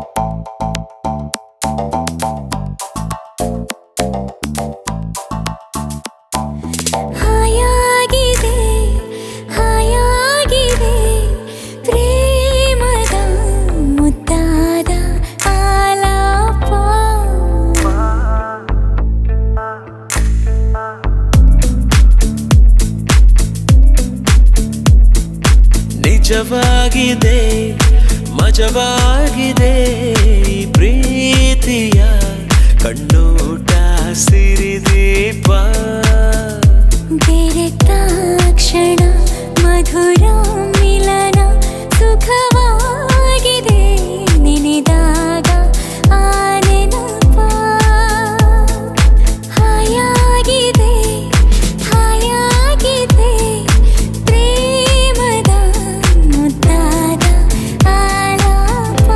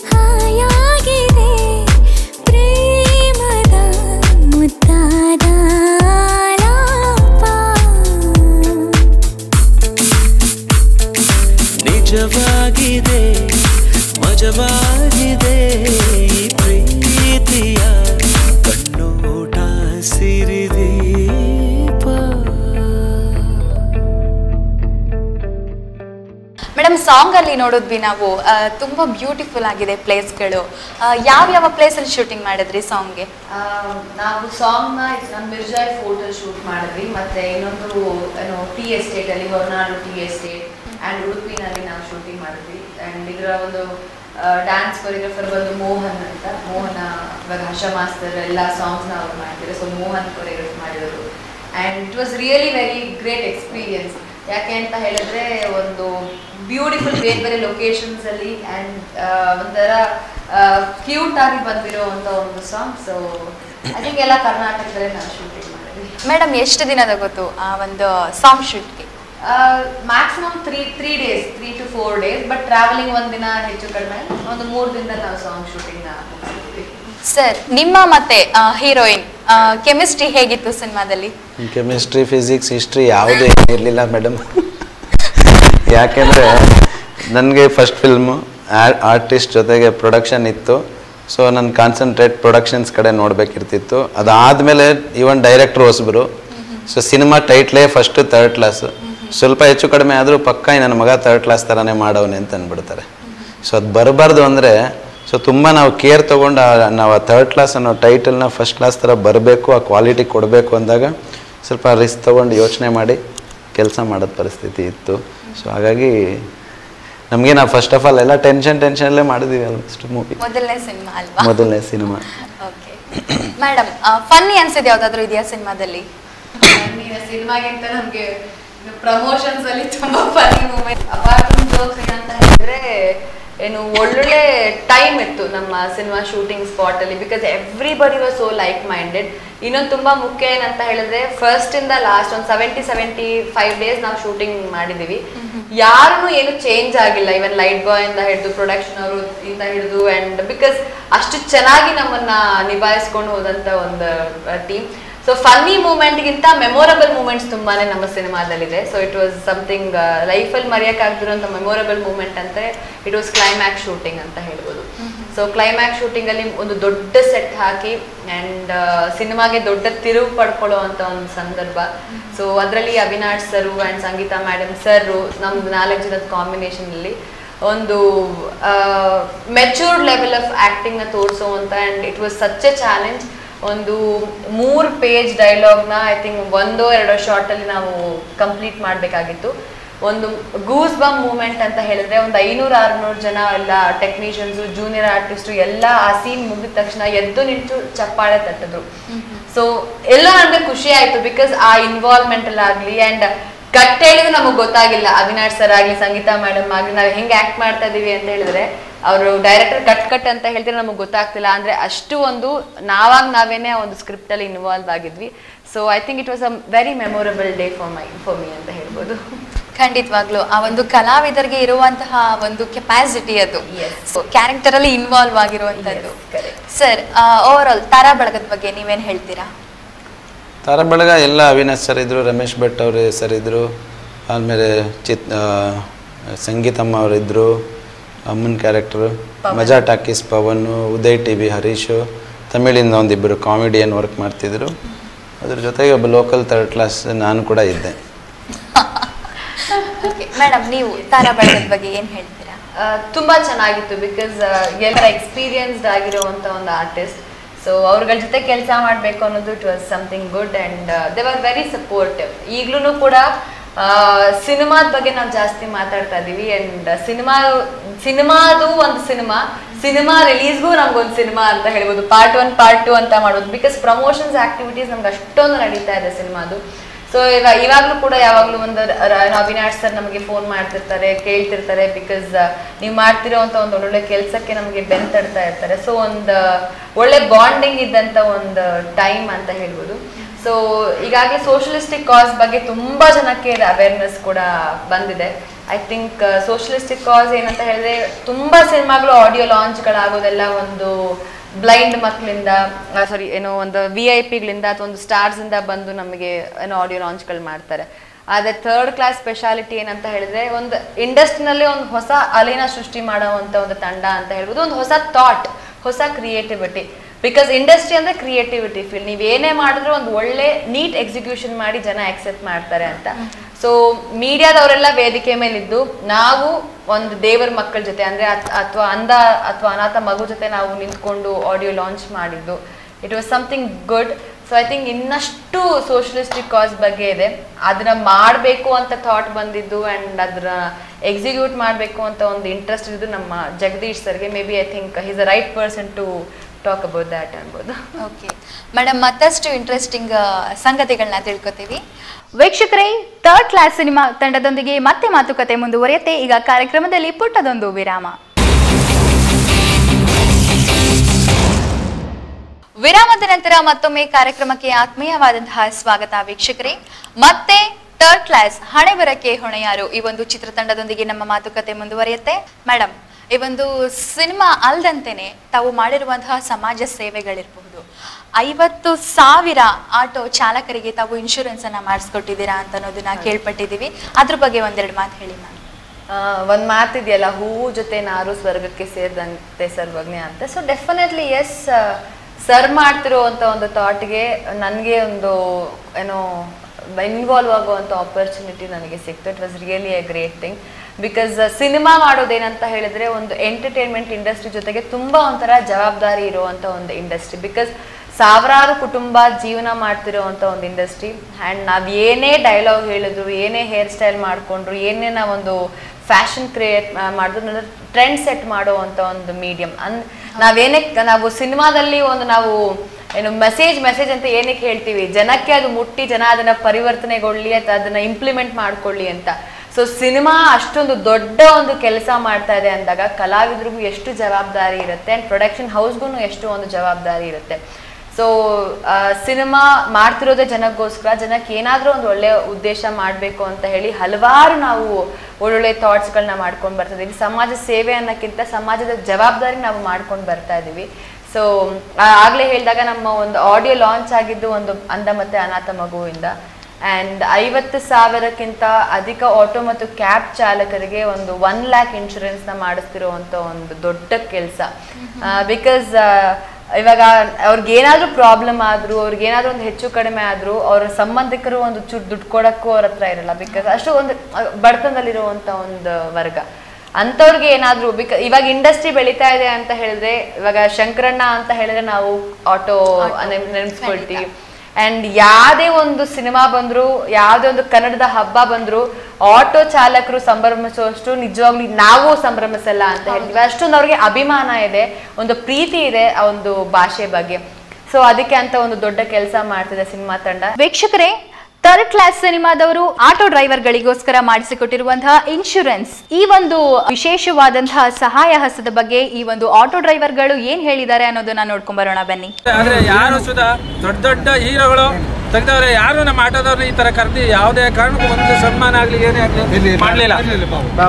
ಲಕ್ಷಾಂತರ ರೂಪಾಯಿದು ಇನ್ಶೂರೆನ್ಸ್ ಸಿಕ್ಕಿದೆ, ನಿಜವಾಗ್ಲೂ ಖುಷಿ ಆಗ್ತಾ ಇದೆ. ಇಷ್ಟು ದಿನ ತುಂಬ ಯಾರ್ಯಾರೋ ಹೀರೋಗಳೆಲ್ಲ ಇದ್ರು, ನಮ್ಮ ಆಟೋಗಳಿಗೆ ಪೋಸ್ಟರ್ಸ್ ಎಲ್ಲ ಅಂಟಿಸ್ತಾ ಇದ್ರು. ಬಟ್ ಒಂದು ಸಣ್ಣದು ಬ್ಯಾಟ್ರಿನೋ ಅಥವಾ ಏನೋ 30 ರೂಪಾಯಿ ಏನೋ ಕೊಡ್ತಾ ಇದ್ರು. ಆದರೆ ಸರ್ ಪ್ರಪ್ರಥಮ ಬಾರಿಗೆ ಹೀರೋ ಆಗಿದ್ದಾರೆ. ನಿಜವಾಗ್ಲೂ ಸಖತ್ ಖುಷಿ ಆಗ್ತಾ ಇದೆ. ಇವತ್ತು ನೋಡಿ, ಅವ್ರ ಸಿನಿಮಾ ಇನ್ನೂ ರಿಲೀಸ್ ಆಗಿಲ್ಲ, ಆಗಲೇ ಪ್ರತಿಯೊಬ್ಬ ನಮ್ಮ ಆಟೋ ಡ್ರೈವರ್ಗೂ ಕೂಡ ಇನ್ಶೂರೆನ್ಸ್ ಲಕ್ಷಾಂತರ ರೂಪಾಯಿನ ಕೊಡ್ತಾ ಇದ್ದಾರೆ.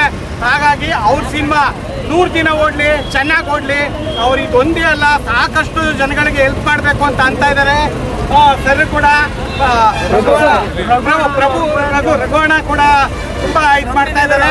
ಹಾಗಾಗಿ ಅವ್ರಿಗೆ ಸಪೋರ್ಟ್ ಮಾಡಿ, ಅವ್ರು ಬೆಳೀಲಿ, ಯಶಸ್ಸು ಕಾಣಲಿ. ಅವರಿಂದ 100 ಸಿನಿಮಾಗಳು ಬಂದರೆ ಸಾಕಷ್ಟು ನಮ್ಮ ಥರ ಲಕ್ಷಾಂತರ ಜನಕ್ಕೆ ಹೆಲ್ಪ್ ಆಗುತ್ತೆ. ಇಷ್ಟು ಹೇಳ್ತಾ ಇದ್ದೀನಿ. Thank you. ನಮ್ಮ ಮಂಡ್ಯದಲ್ಲಿ ಆಟೋ ಡ್ರೈವರ್ ಅಂತ ಗುರುತಿಸಬೇಡ ಥರ್ಡ್ ಕ್ಲಾಸ್ ಫಿಲಮಿಂದ ಯಾವತ್ತೂ ಇದುವರೆಗೆ ಆಗಿ ಯಾವುದೇ ಪಿಕ್ಚರ್ ಆಗಲಿ, ರಾಜಕಾರಣಿಗಳಾಗಲಿ, ಯಾರೇ ಆಗಲಿ ನಮ್ಮ ಆಟೋ ಡ್ರೈವರ್ ಅಂತ ಒಂದು ದಿನ ಯಾವುದೇ ಸರ್ಕಾರದೇ ಆಗಲಿ ಯಾರೇ ಆಗಲಿ ಗುರುತಿಸಿಲ್ಲ. ಆದರೆ ನಮ್ಮ ಥರ್ಡ್ ಕ್ಲಾಸ್ ಪಿಕ್ಚರ್ ಅಂತ ನಮ್ಮ ಕರ್ನಾಟಕದಲ್ಲಿ, ಅದು ಮಂಡ್ಯದಲ್ಲಿ ನಮಗೆ ಗುರುತಿಸಿರೋದ್ರಿಂದ ನಮಗೆ ಭಾರಿ ತುಂಬ ಹೆಮ್ಮೆ ಆಗ್ತಾ ಇದೆ.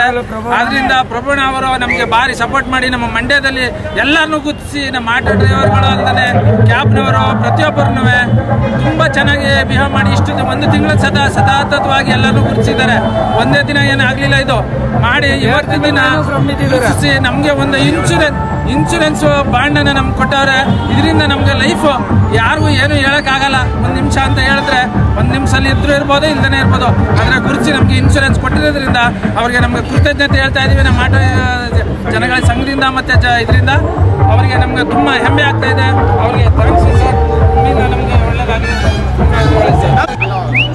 ಇದುವರೆಗೂ ಆಟೋ ಸಂಘದಲ್ಲಿ ಯಾರು ಸಹ ಇನ್ಶೂರೆನ್ಸು ಮಾಡಿಸ್ಕೊಟ್ಟಿಲ್ಲ. ಯಾವುದೇ ಫಿಲಿಮ್ ಆಗಿರ್ಬೋದು, ಮುಂದೆ ಫಿಲಿಮ್ನವರು ಮುಂದೆ ಜನಗಳಿಗೆ ಅನುಕೂಲ ಆಗೋ ರೀತಿಯಲ್ಲಿ ಇನ್ಶೂರೆನ್ಸು ಬಡವ್ರ ಬಗ್ಗರಿಗೆ ಹೆಲ್ಪ್ ಆಗಲಿ ಅಂತ, ಮುಂದೆ ಒಳ್ಳೇದಾಗಲಿ ಅಂತ, ಜನಗಳಿಗೆ ಸೇವೆ ಮಾಡಲಿ ಅಂತ ಕೇಳ್ಕೊಳ್ತಾ ಇದ್ದೀನಿ. ಆಟೋ ಸಂಘದಿಂದ ಒಳ್ಳೇದಾಗಲಿ ಜನಗಳಿಗೆ. ಆಟೋ ಸಂಘಕ್ಕೆ ಸಾವಿರಾರು ಜನಕ್ಕೆ ಇನ್ಶೂರೆನ್ಸ್ ಕಾಪಿನ ಮಾಡಿಕೊಟ್ಟಿದ್ದಾರೆ. ಮುಂದೆ ಫಿಲಿಮ್ ಯಶಸ್ಸಾಗಲಿ, ಮುಂದೆ ಜನಗಳಿಗೆ ಅನುಕೂಲ ಆಗಲಿ ಅಂತ ನಾವು ಕೇಳ್ಕೊಳ್ತೀವಿ ಆಟೋ ಸಂಘ ಕಡೆಯಿಂದ. ಇನ್ಶೂರೆನ್ಸ್ 1 ಲಕ್ಷದ ಫಿಲಮ್ ರಿಲೀಸ್ ಆಗೋ ಮುಂಚೆನೇ ಕೊಟ್ಟಿದ್ದಾರೆ. ನಮ್ಮ ಯಾರೋ ಹೀರೋ ದೊಡ್ಡ ಹೀರೋಗಳೆಲ್ಲ ಬಂದರೂ ಏನು ಮಾಡೋಕ್ಕಾಗಿಲ್ಲ. ಅದು ಫಸ್ಟ್ 3rd ಕ್ಲಾಸ್ ಪಿಕ್ಚರ್ ಎಲ್ಲ ಫಸ್ಟು ನಮಗೆ ಫಿಲಮ್ ರಿಲೀಸ್ ಆಗೋ ಮುಂಚೆನೇ ಇನ್ಶೂರೆನ್ಸ್ ಬಂಡ್ಲು ಕೊಟ್ಟಿದ್ದಾರೆ. ಅವ್ರಿಗೆ ಧನ್ಯವಾದಗಳು. ಮತ್ತು 3rd ಕ್ಲಾಸ್ ಪಿಕ್ಚರ್ ಇನ್ನೂ ಓಡಿದ್ರೆ ಇನ್ನೂ ಏನು ಬೇಕು ಮಾಡ್ತಾರೆ ಅವರು, ಅವರಲ್ಲಿ ಕೃತಜ್ಞತೆ ಇದೆ. Thank you sir. ಸಿನಿಮಾ ಅಂದರೆ ದುಡ್ಡು ಮಾಡೋದಾದರೆ ಬೇರೆ ವೃತ್ತಿ ಇತ್ತು ನನಗೆ. ದುಡ್ಡು ಮಾಡಬೇಕು, ಲಾಭ ಮಾಡಬೇಕು, ಲಕ್ಸುರಿ ಲೈಫ್ ಲೀಡ್ ಮಾಡಬೇಕು, ಆರಾಮಾಗಿ ಫಾರಿನ್ ಸೆಟ್ಲ್ ಆಗ್ಬಿಟ್ಟು ಏನು ಬೇಕಾದರೂ ನಾನು ಮಾಡ್ಬೋದಿತ್ತು. ಬಟ್ ಸಿನಿಮಾ ಅಂತ ಬಂದಾಗ ಅದು ಸಿನಿಮಾ ಅನ್ನೋದು ಪಬ್ಲಿಕ್ ಪ್ರಾಪರ್ಟಿ ಆಗಬೇಕು. ನನ್ನ ಪ್ರಕಾರ 100 ಜನ ಬಂದು ಕಷ್ಟಪಟ್ಟು 100 ರೂಪಾಯಿ ಕೊಟ್ಟು ಸಿನಿಮಾ ನೋಡ್ತಾರೆ, 50 ರೂಪಾಯಿ ಕೊಟ್ಟು ಸಿನಿಮಾ ನೋಡ್ತಾರೆ ತಾಲೂಕು ಹೆಡ್ ಕ್ವಾರ್ಟರ್ಸಲ್ಲಿ ಹೋದಾಗ. ಸೊ ಹಾಗಾಗಿ ನಾವು ಆ ಬಂದಂಥ ದುಡ್ಡನ್ನು ವಾಪಸ್ ನಾವು ಜನಕ್ಕೆ ಏನಾದರೂ ಒಂದು ಮಾಡೋಣ.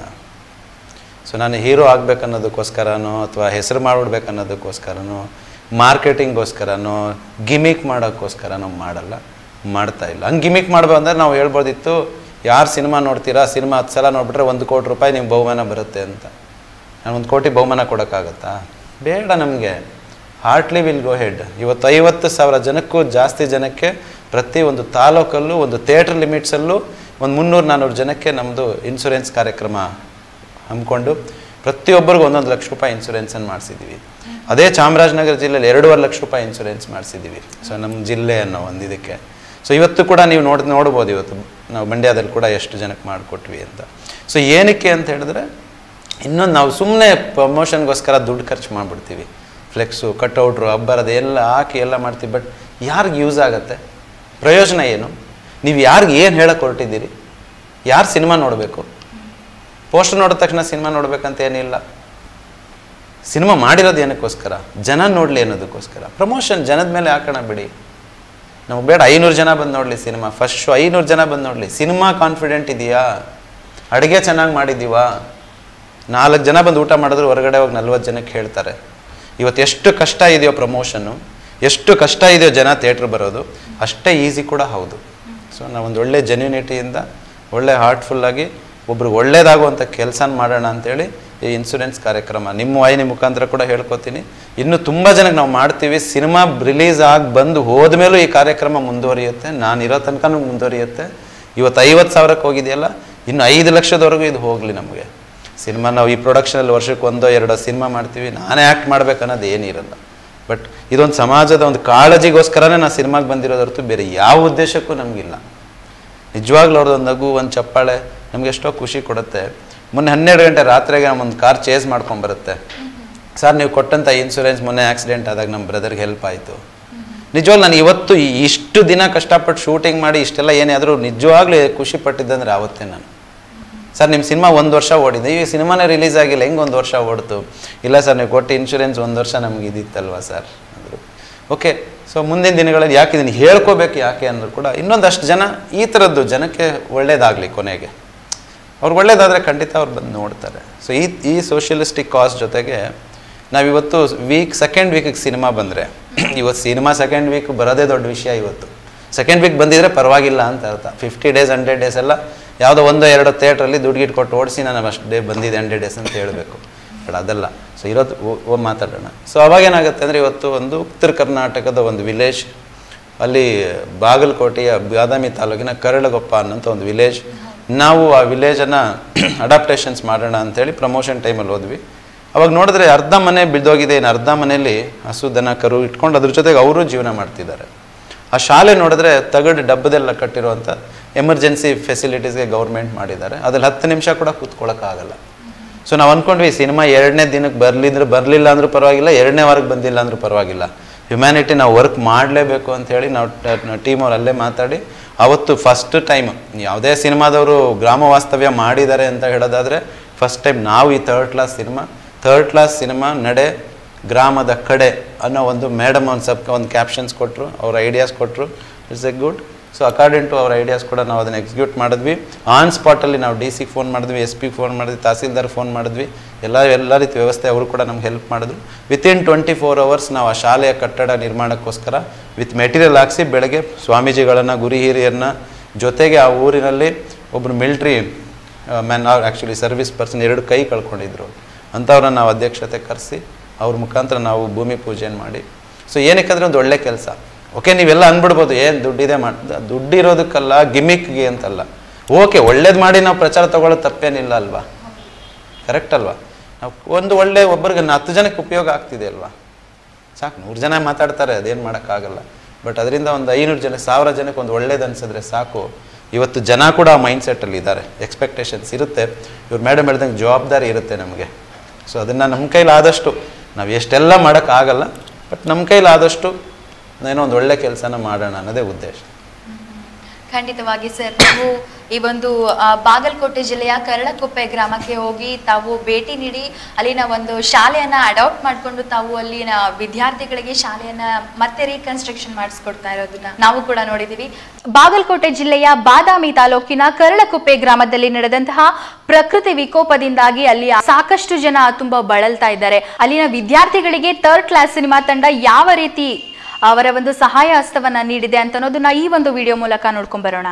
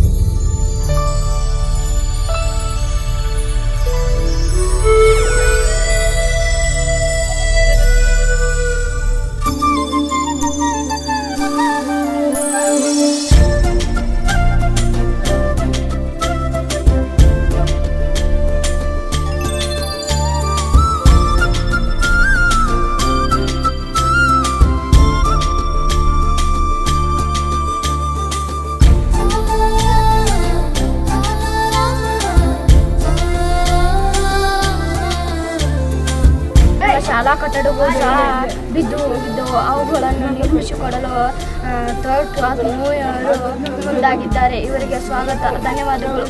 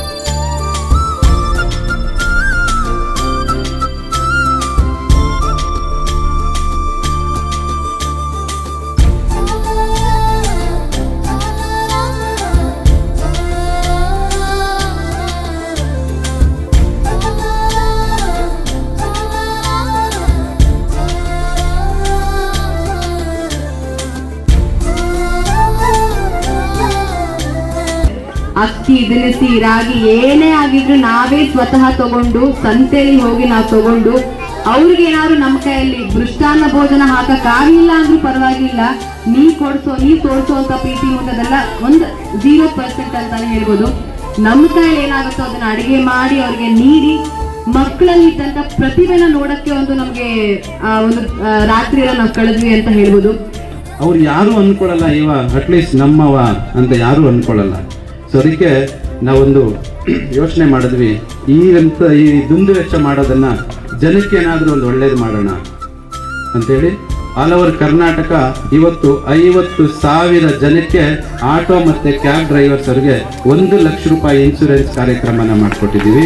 ಬಾಗಲಕೋಟೆಯ ಜಿಲ್ಲೆಯ ಬಾದಾಮಿ ತಾಲೂಕಿನ ಕರ್ಲುಗೊಪ್ಪ ವಿಲೇಜ್ನ ಇವತ್ತು ಒಂದು ಶಾಲೆಯನ್ನು ದತ್ತು ಪಡೆಯೋದ್ರ ಮುಖಾಂತರ 3rd ಕ್ಲಾಸ್ ಹಣೆಬರಕ್ಕೆ ಹೊಣೆಯ ಉಚಿತ ದಂಡವಿತ್ತು ಭೂಮಿ ಪೂಜೆ ಮಾಡೋದ್ರ ಮುಖಾಂತರ ಇವತ್ತಿಂದ ಕೆಲಸವನ್ನು ಕೂಡ ಸ್ಟಾರ್ಟ್ ಮಾಡ್ತಾ ಇದ್ದೀವಿ. 3 ತಿಂಗಳ ಒಳಗಾಗಿ ಈ ಕೆಲಸವನ್ನು ಮುಗಿಸಿ ಆ ಶಾಲಾ ಮಕ್ಕಳಿಗೆ ಈ ಶಾಲೆಯನ್ನು ನಾವು ಕೊಡಬೇಕಂತ ಯೋಚನೆ ಮಾಡಿದ್ದೀವಿ. ಹಾಗೆ ಅದ್ರ ಮುಖಾಂತರ ನಾವು ಕೆಲಸ ಕೂಡ ಮಾಡ್ತಾ ಇದ್ದೀವಿ.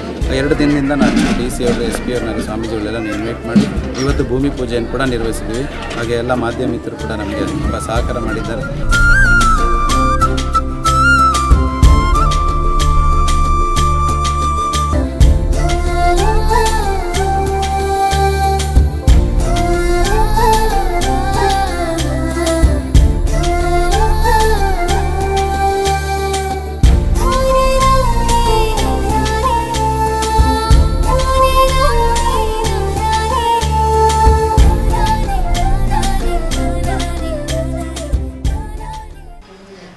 ಮೇಡಮ್, ನಾವು ನೋಡಿದ್ವಿ ಅದರಲ್ಲಿ ರಂಗಪ್ಪ ಹುಲಿಯಪ್ಪ ಹಾಲೂರ್ ಅವರು ಕಾರ್ಗಿಲ್ ಯುದ್ಧದಲ್ಲಿ ಅವರ ಮೇಲೆ ಬಾಂಬ್ ದಾಳಿ ಆದಂತಹ ಸಂದರ್ಭದಲ್ಲಿ 2 ಕೈಗಳನ್ನ ಕಳ್ಕೊಂಡು ಕಾಲನ್ನು ಕೂಡ ಕಳ್ಕೊಂಡು 28 ಆಪರೇಷನ್ 6 ತಿಂಗಳ ಕಾಲ ಕೋಮಾದಲ್ಲಿದ್ದು 3 ವರ್ಷ ಹಾಸ್ಪಿಟಲೈಸ್ಡ್ ಕೂಡ ಆಗಿದ್ರು.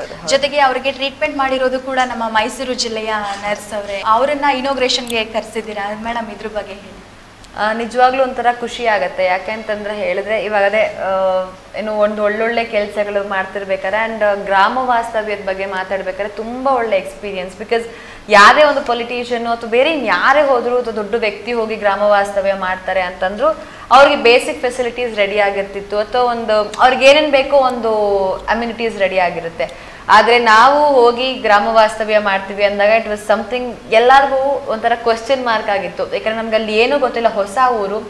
ಅಂಡ್ ನಾವೇ ಅಲ್ಲಿ ಹೋಗಿ ಮಕ್ಕಳ ಜೊತೆ ಅಡುಗೆ ಮಾಡಿ, ನಮ್ಮ ತಂಡನೇ ಅಡುಗೆ ಮಾಡಿ ಅಂಡ್ ಮಕ್ಕಳ ಜೊತೆ ಒಂದು ಇಡೀ ರಾತ್ರಿ ಕಳೆದಿದ್ವಿಲ್ಲ.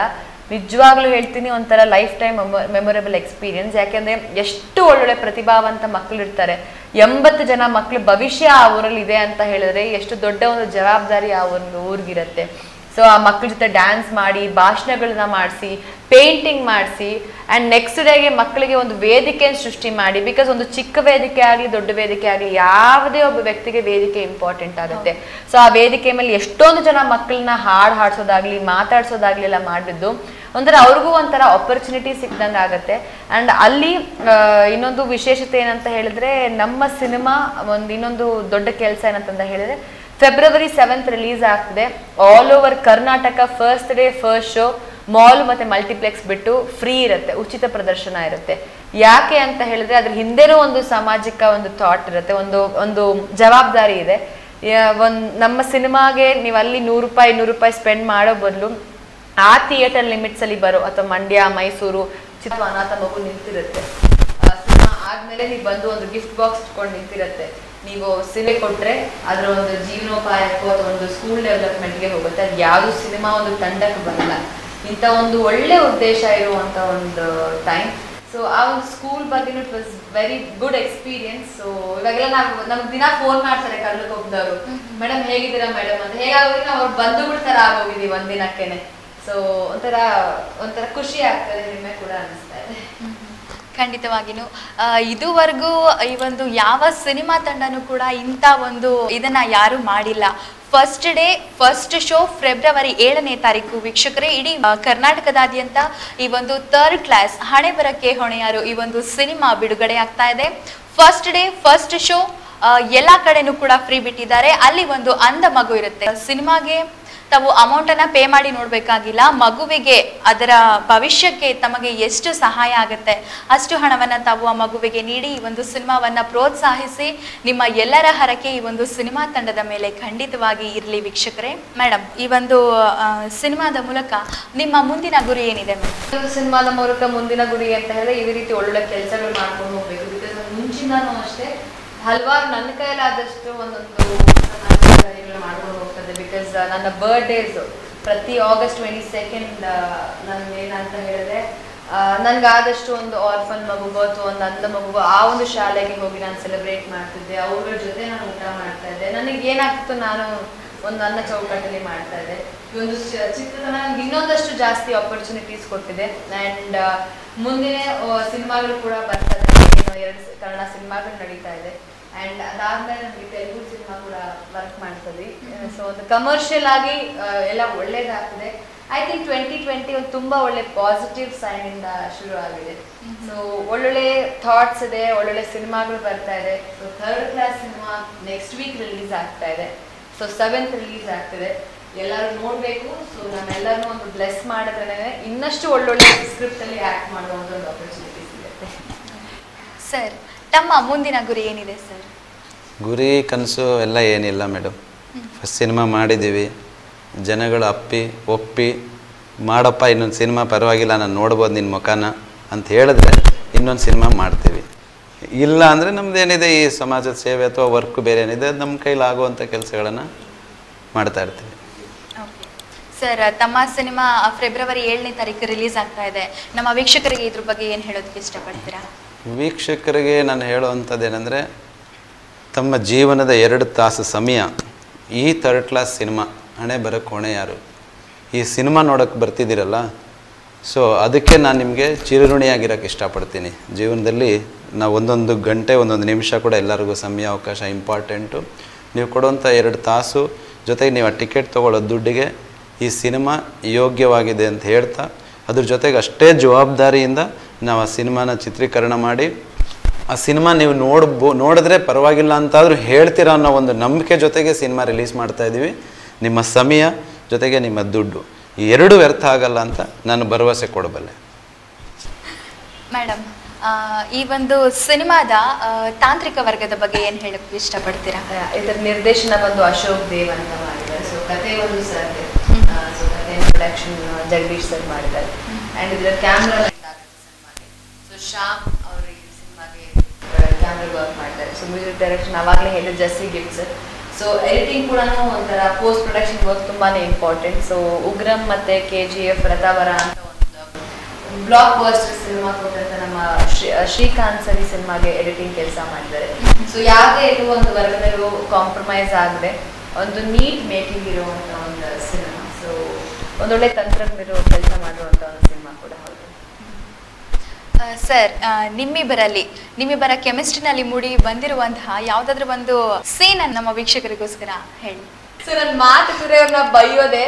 ಸೊ ಏನಕ್ಕೆ 3rd ಕ್ಲಾಸ್ ಅಂತ ಹೇಳ್ತಾರೆ, ನಾನು ಯಾವತ್ತೂ ಅವ್ರಿಗೆ ಆಡ್ ಭಾಷೆನಲ್ಲಿ ಬೈಯೋ ಅಂತ ಒಂದು ಪದ ಕೂಡ ಹೌದು. ಏನು 3rd ಕ್ಲಾಸ್ ಥರ ಬಿಹೇವ್ ಮಾಡ್ತೀಯ ಅಂತ. ಸೊ ಇಬ್ಬರಲ್ಲಿ may be I think trending ಆಗಿರುವಂಥ ಒಂದು ಡೈಲಾಗ್ ಈಗಾಗಲೇ ಟಿಕ್ಟಾಕಲ್ಲಾಗಲಿ ಸೋಷಿಯಲ್ ಮೀಡಿಯಾದಲ್ಲಾಗಲಿ ತುಂಬ ಒಳ್ಳೆ ವೈರಲ್ ಆಗಿರುವಂಥ ಒಂದು ಡೈಲಾಗ್ ಇದೆ. ಐ ಥಿಂಕ್ ಅದನ್ನೇ ಹೇಳಿದ್ರೆ ಜನ ಇಷ್ಟಪಡ್ತಾರೆ. ಅದು ಹೀರೋ ಡೈಲಾಗ್ ಆಗಿರೋದ್ರಿಂದ ಅವರೇ ಹೇಳಿದ್ರೆ ಇನ್ನೂ ಚೆನ್ನಾಗಿರುತ್ತೆ. ಡೈಲಾಗ್ ಹೇಳ್ಬೇಕಾಗತ್ತೆ ಅಂತ ಫಸ್ಟ್ ಟೈಮ್ ಬೇರೆ ಆ್ಯಕ್ಟ್ ಮಾಡಿದ್ದೀನಿ. ಡೈಲಾಗ್ ಹೇಳಕ್ಕೆ ಬರುತ್ತಾ? ಯಾರೇ ಮಾಡಿದ್ದೀರಾ ಸರ್? ಫಿಲಂ ಇನ್ನೇನು ಫೆಬ್ರವರಿ 7ನೇ ತಾರೀಕು ಬರ್ತಾ ಇದೆ ಥಿಯೇಟರ್ಗಳಲ್ಲಿ. ವೀಕ್ಷಕರಿಗೋಸ್ಕರ ಅದು ಆಲ್ಮೋಸ್ಟ್ ಇವತ್ತೊಂದು 5 million ವ್ಯೂಸ್ ಆಗಿದೆ. ಇದು ಟಿಕ್ಟಾಕ್ ಆಗಿದೆ ಆ ಡೈಲಾಗ್ ಆ್ಯಕ್ಚುಲಿ ಒಂದು ತಿಂಗಳಿಂದ. ಶ್ರೀಮಂತನ ದೃಷ್ಟಿಲಿ ಬಡವನೇ 3rd ಕ್ಲಾಸ್, ಬಡವನ ದೃಷ್ಟಿಲಿ ಶ್ರೀಮಂತನೇ 3rd class, ಗೆದ್ದವನ ದೃಷ್ಟಿಲಿ ಬಿದ್ದವನ್ 3rd class, ಸೋತವನ ದೃಷ್ಟಿಲಿ ಗೆದ್ದವನೇ 3rd class. ಇನ್ನೊಂದು ಒಳ್ಳೆ ಅವ್ರು ತುಂಬಾ ಚೆನ್ನಾಗಿ ಆಕ್ಟ್ ಮಾಡ್ತಾರೆ, ಅದಕ್ಕೆ ನಾನು ಅವ್ರ ಕೈಲಿ ಹೇಳಿಸ್ತೀನಿ. ಸರ್ ಹೇಳಿ. ನಿಜ ತುಂಬಾ ಚೆನ್ನಾಗಿ ಹೇಳಿ. ಸಿನಿಮಾ ಅವಾಗ ಈ ಸಿನಿಮಾದಲ್ಲಿ ಒಳ್ಳೆ ಕಾಮಿಡಿ ಇದೆ. ಯಾಕಂದರೆ ನಂದೊಂದು ಗ್ಯಾರೇಜಲ್ಲಿ ಕೆಲಸ ಮಾಡ್ತಾ ಇರ್ತೀನಿ. ಇವ್ರು ಮ್ಯೂಸಿಕ್ ಕ್ಲಾಸ್ ಪಕ್ಕದಲ್ಲೇ ಇರುತ್ತೆ. Actually is A musical base theme ಇದು ಸಿನಿಮಾ. 3rd ಕ್ಲಾಸ್ ಹಣೆ ಬರೋಕ್ಕೆ ಹಣೆ ಯಾರು ಅಂತ ಏನು ಕರಿತೀವಿ, ಇದು ಮ್ಯೂಸಿಕಲ್ ಟಚ್ ಇರುವಂಥ ಸಿನಿಮಾ ಇದು. ಸೊ ಇದು ನಾನು ಇವ್ರು ಯಾವಾಗ ಮೀಟ್ ಮಾಡ್ತಾ ಇದ್ರು ಅಲ್ಲಿ ಫೈಟಿಂಗ್ ಸೀಕ್ವೆನ್ಸ್ ನಡೀತಾ ಇರುತ್ತೆ, ಅದೇ ಜಗಳ ಆಡ್ತಾನೆ ಇರ್ತೀವಿ, ಅದು ಆ ಸೀಕ್ವೆನ್ಸ್ ಆ ಥರ ಇರುತ್ತೆ ಸಿನಿಮಾದಲ್ಲಿ. ಮತ್ತು ಇವರು ಮ್ಯೂಸಿಕಲ್ ಲ್ಯಾಂಗ್ವೇಜಲ್ಲಿ ಮಾತಾಡುವಂಥ ಸಾಫ್ಟ್ ಕ್ಯಾರೆಕ್ಟರ್ ಇರುತ್ತೆ. ಸೊ ನಾವು ಸಿನಿಮಾದಲ್ಲಿರುವಂಥ ನಾವು ಗ್ಯಾರೇಜಲ್ಲಿರುವಂಥ ಹುಡುಗರು ಹೆಂಗಿರ್ಬೋದು ನಾವು ಅವಾಗ ಆ ಲ್ಯಾಂಗ್ವೇಜಲ್ಲೇ ಮಾತಾಡ್ತಾ ಇರ್ತೀವಿ. ಇದು ತುಂಬ ಒಳ್ಳೆ ಫನ್ ಇದೆ ಆ್ಯಕ್ಚುಲಿ, ತುಂಬ ಎಂಜಾಯ್ ಮಾಡ್ತೀರಾ ಆ ಫನ್ನನ್ನು. ಸೊ ಅದ್ರ ಜೊತೆಯಲ್ಲಿ ಆ್ಯಕ್ಷನ್ ಬ್ಲಾಕ್ಸ್ ಕೂಡ ಅಷ್ಟೇ. ಸೊ ಒಂದಿನ ಮನೆ ಬಿಟ್ಟು ಬಂದುಬಿಟ್ಟಿರ್ತಾರೆ. ಸೊ ನಾನು ಸಡನ್ನಾಗಿ ಶಾಕ್ ಆಗ್ತೀನಿ, ಏನಪ್ಪ ಮನೆ ಬಿಟ್ಟು ಬಂದುಬಿಟ್ಟಿದ್ದಾರೆ, ಇಷ್ಟು ದೊಡ್ಡ ಶ್ರೀಮಂತರ ಮಗಳು, ಒಂದು ಹೋಮ್ ಮಿನಿಸ್ಟ್ರ್ ಮಗಳು ಅಂತ. ಸೊ ಅವಾಗ ಒಂದು ಚೇಸಿಂಗ್ ಬರುತ್ತೆ, ಅವ್ರ ತಂದೆ ಫೋನ್ ಮಾಡಿ ಹೇಳ್ತಾರೆ, ಅವ್ನು ಹೊಡೆದು ಬಿಸಾಕು ಮಗಳು ಕರ್ಕೊಬ, ಆಸ್ ಯೂಶುವಲ್ ಎಲ್ಲ ಸಿನಿಮಾಲಿ ಹೇಳ್ದಂಗೆ.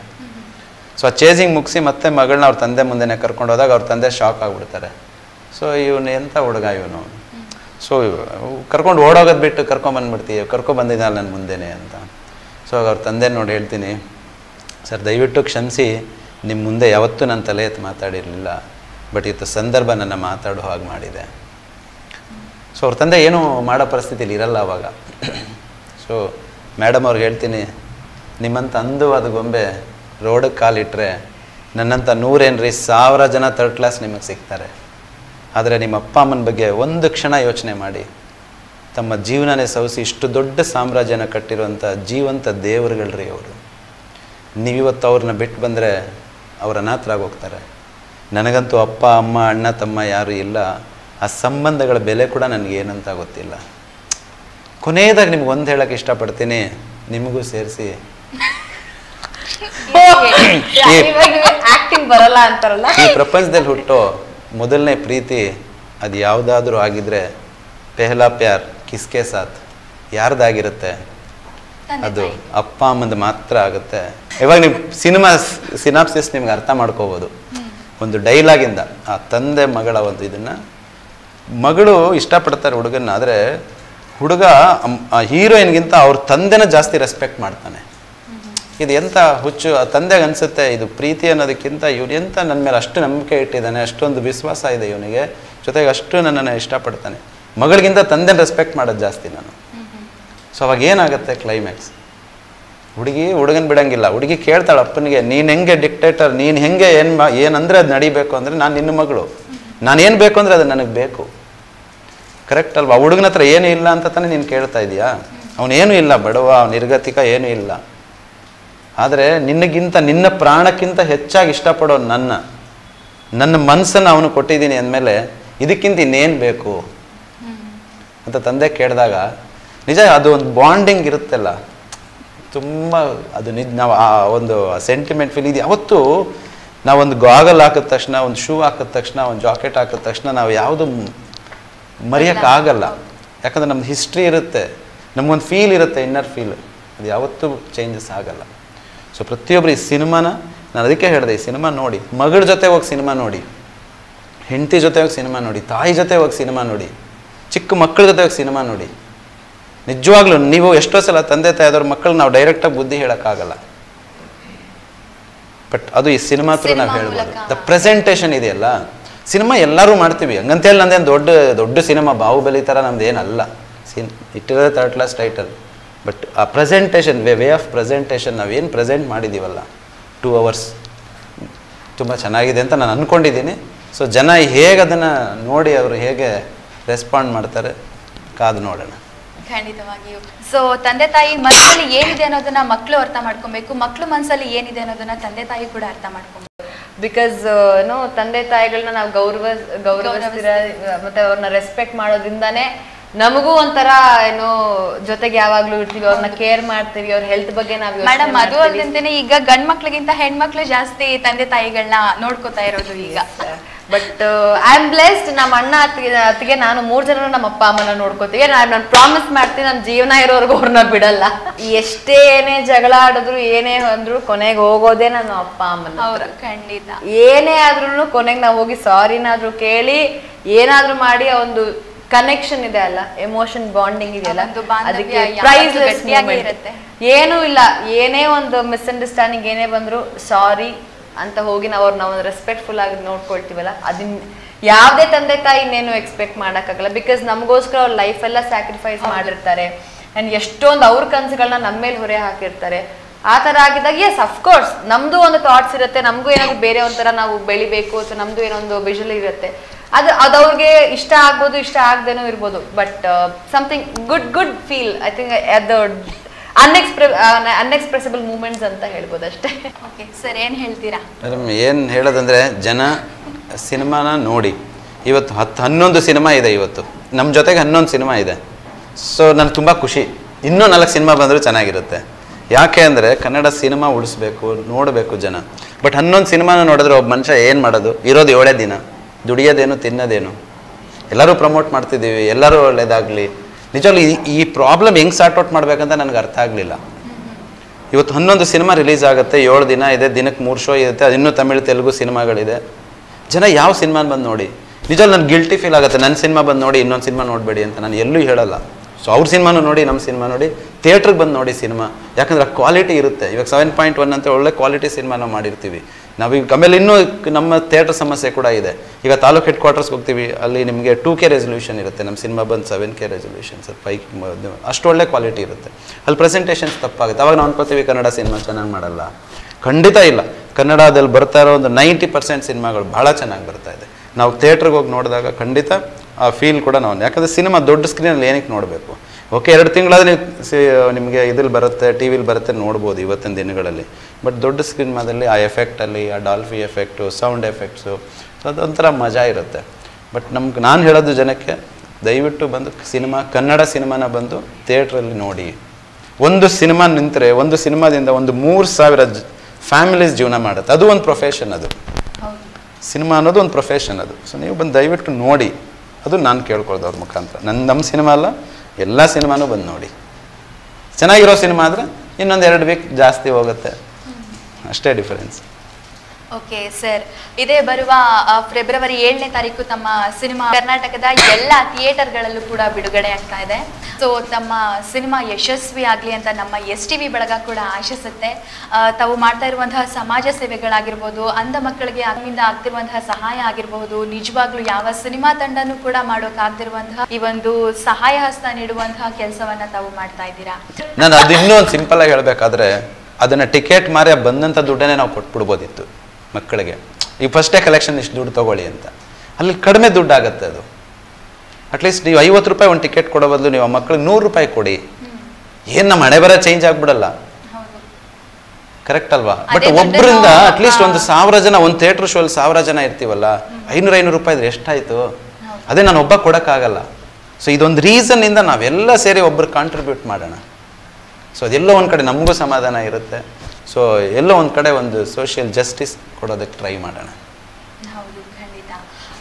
ಸೊ ಆ ಒಂದು ಮಕ್ಕಳ ಸಹಾಯವನ್ನ ತಮ್ಮ ಸಿನಿಮಾ ತಂಡ ಮಾಡ್ತಾ ಇದೆ. ಸೊ ಬಹಳ ಹೆಮ್ಮೆ ಆಗುತ್ತೆ ಕನ್ನಡ ಇಂಡಸ್ಟ್ರಿ ಬಗ್ಗೆ, ತಾವು ಮಾಡ್ತಾ ಇರುವಂತಹ ಈ ಒಂದು ಸಮಾಜ ಸೇವೆಗೆ.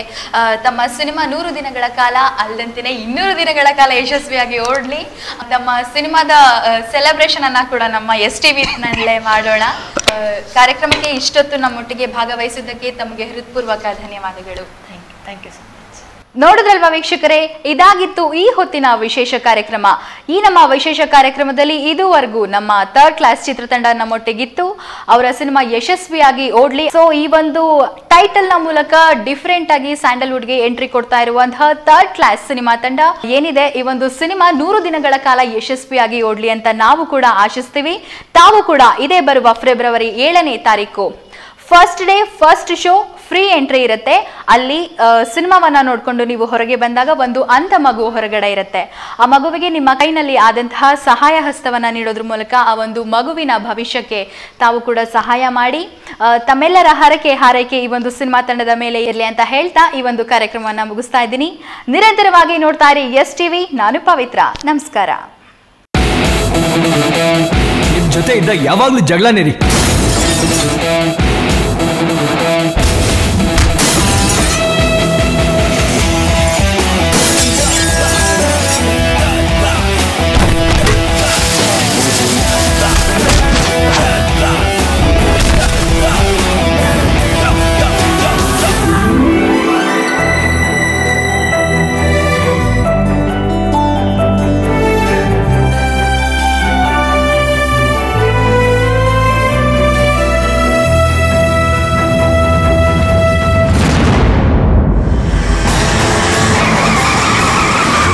ತಪ್ಪಿಸ್ಕೊಂಡ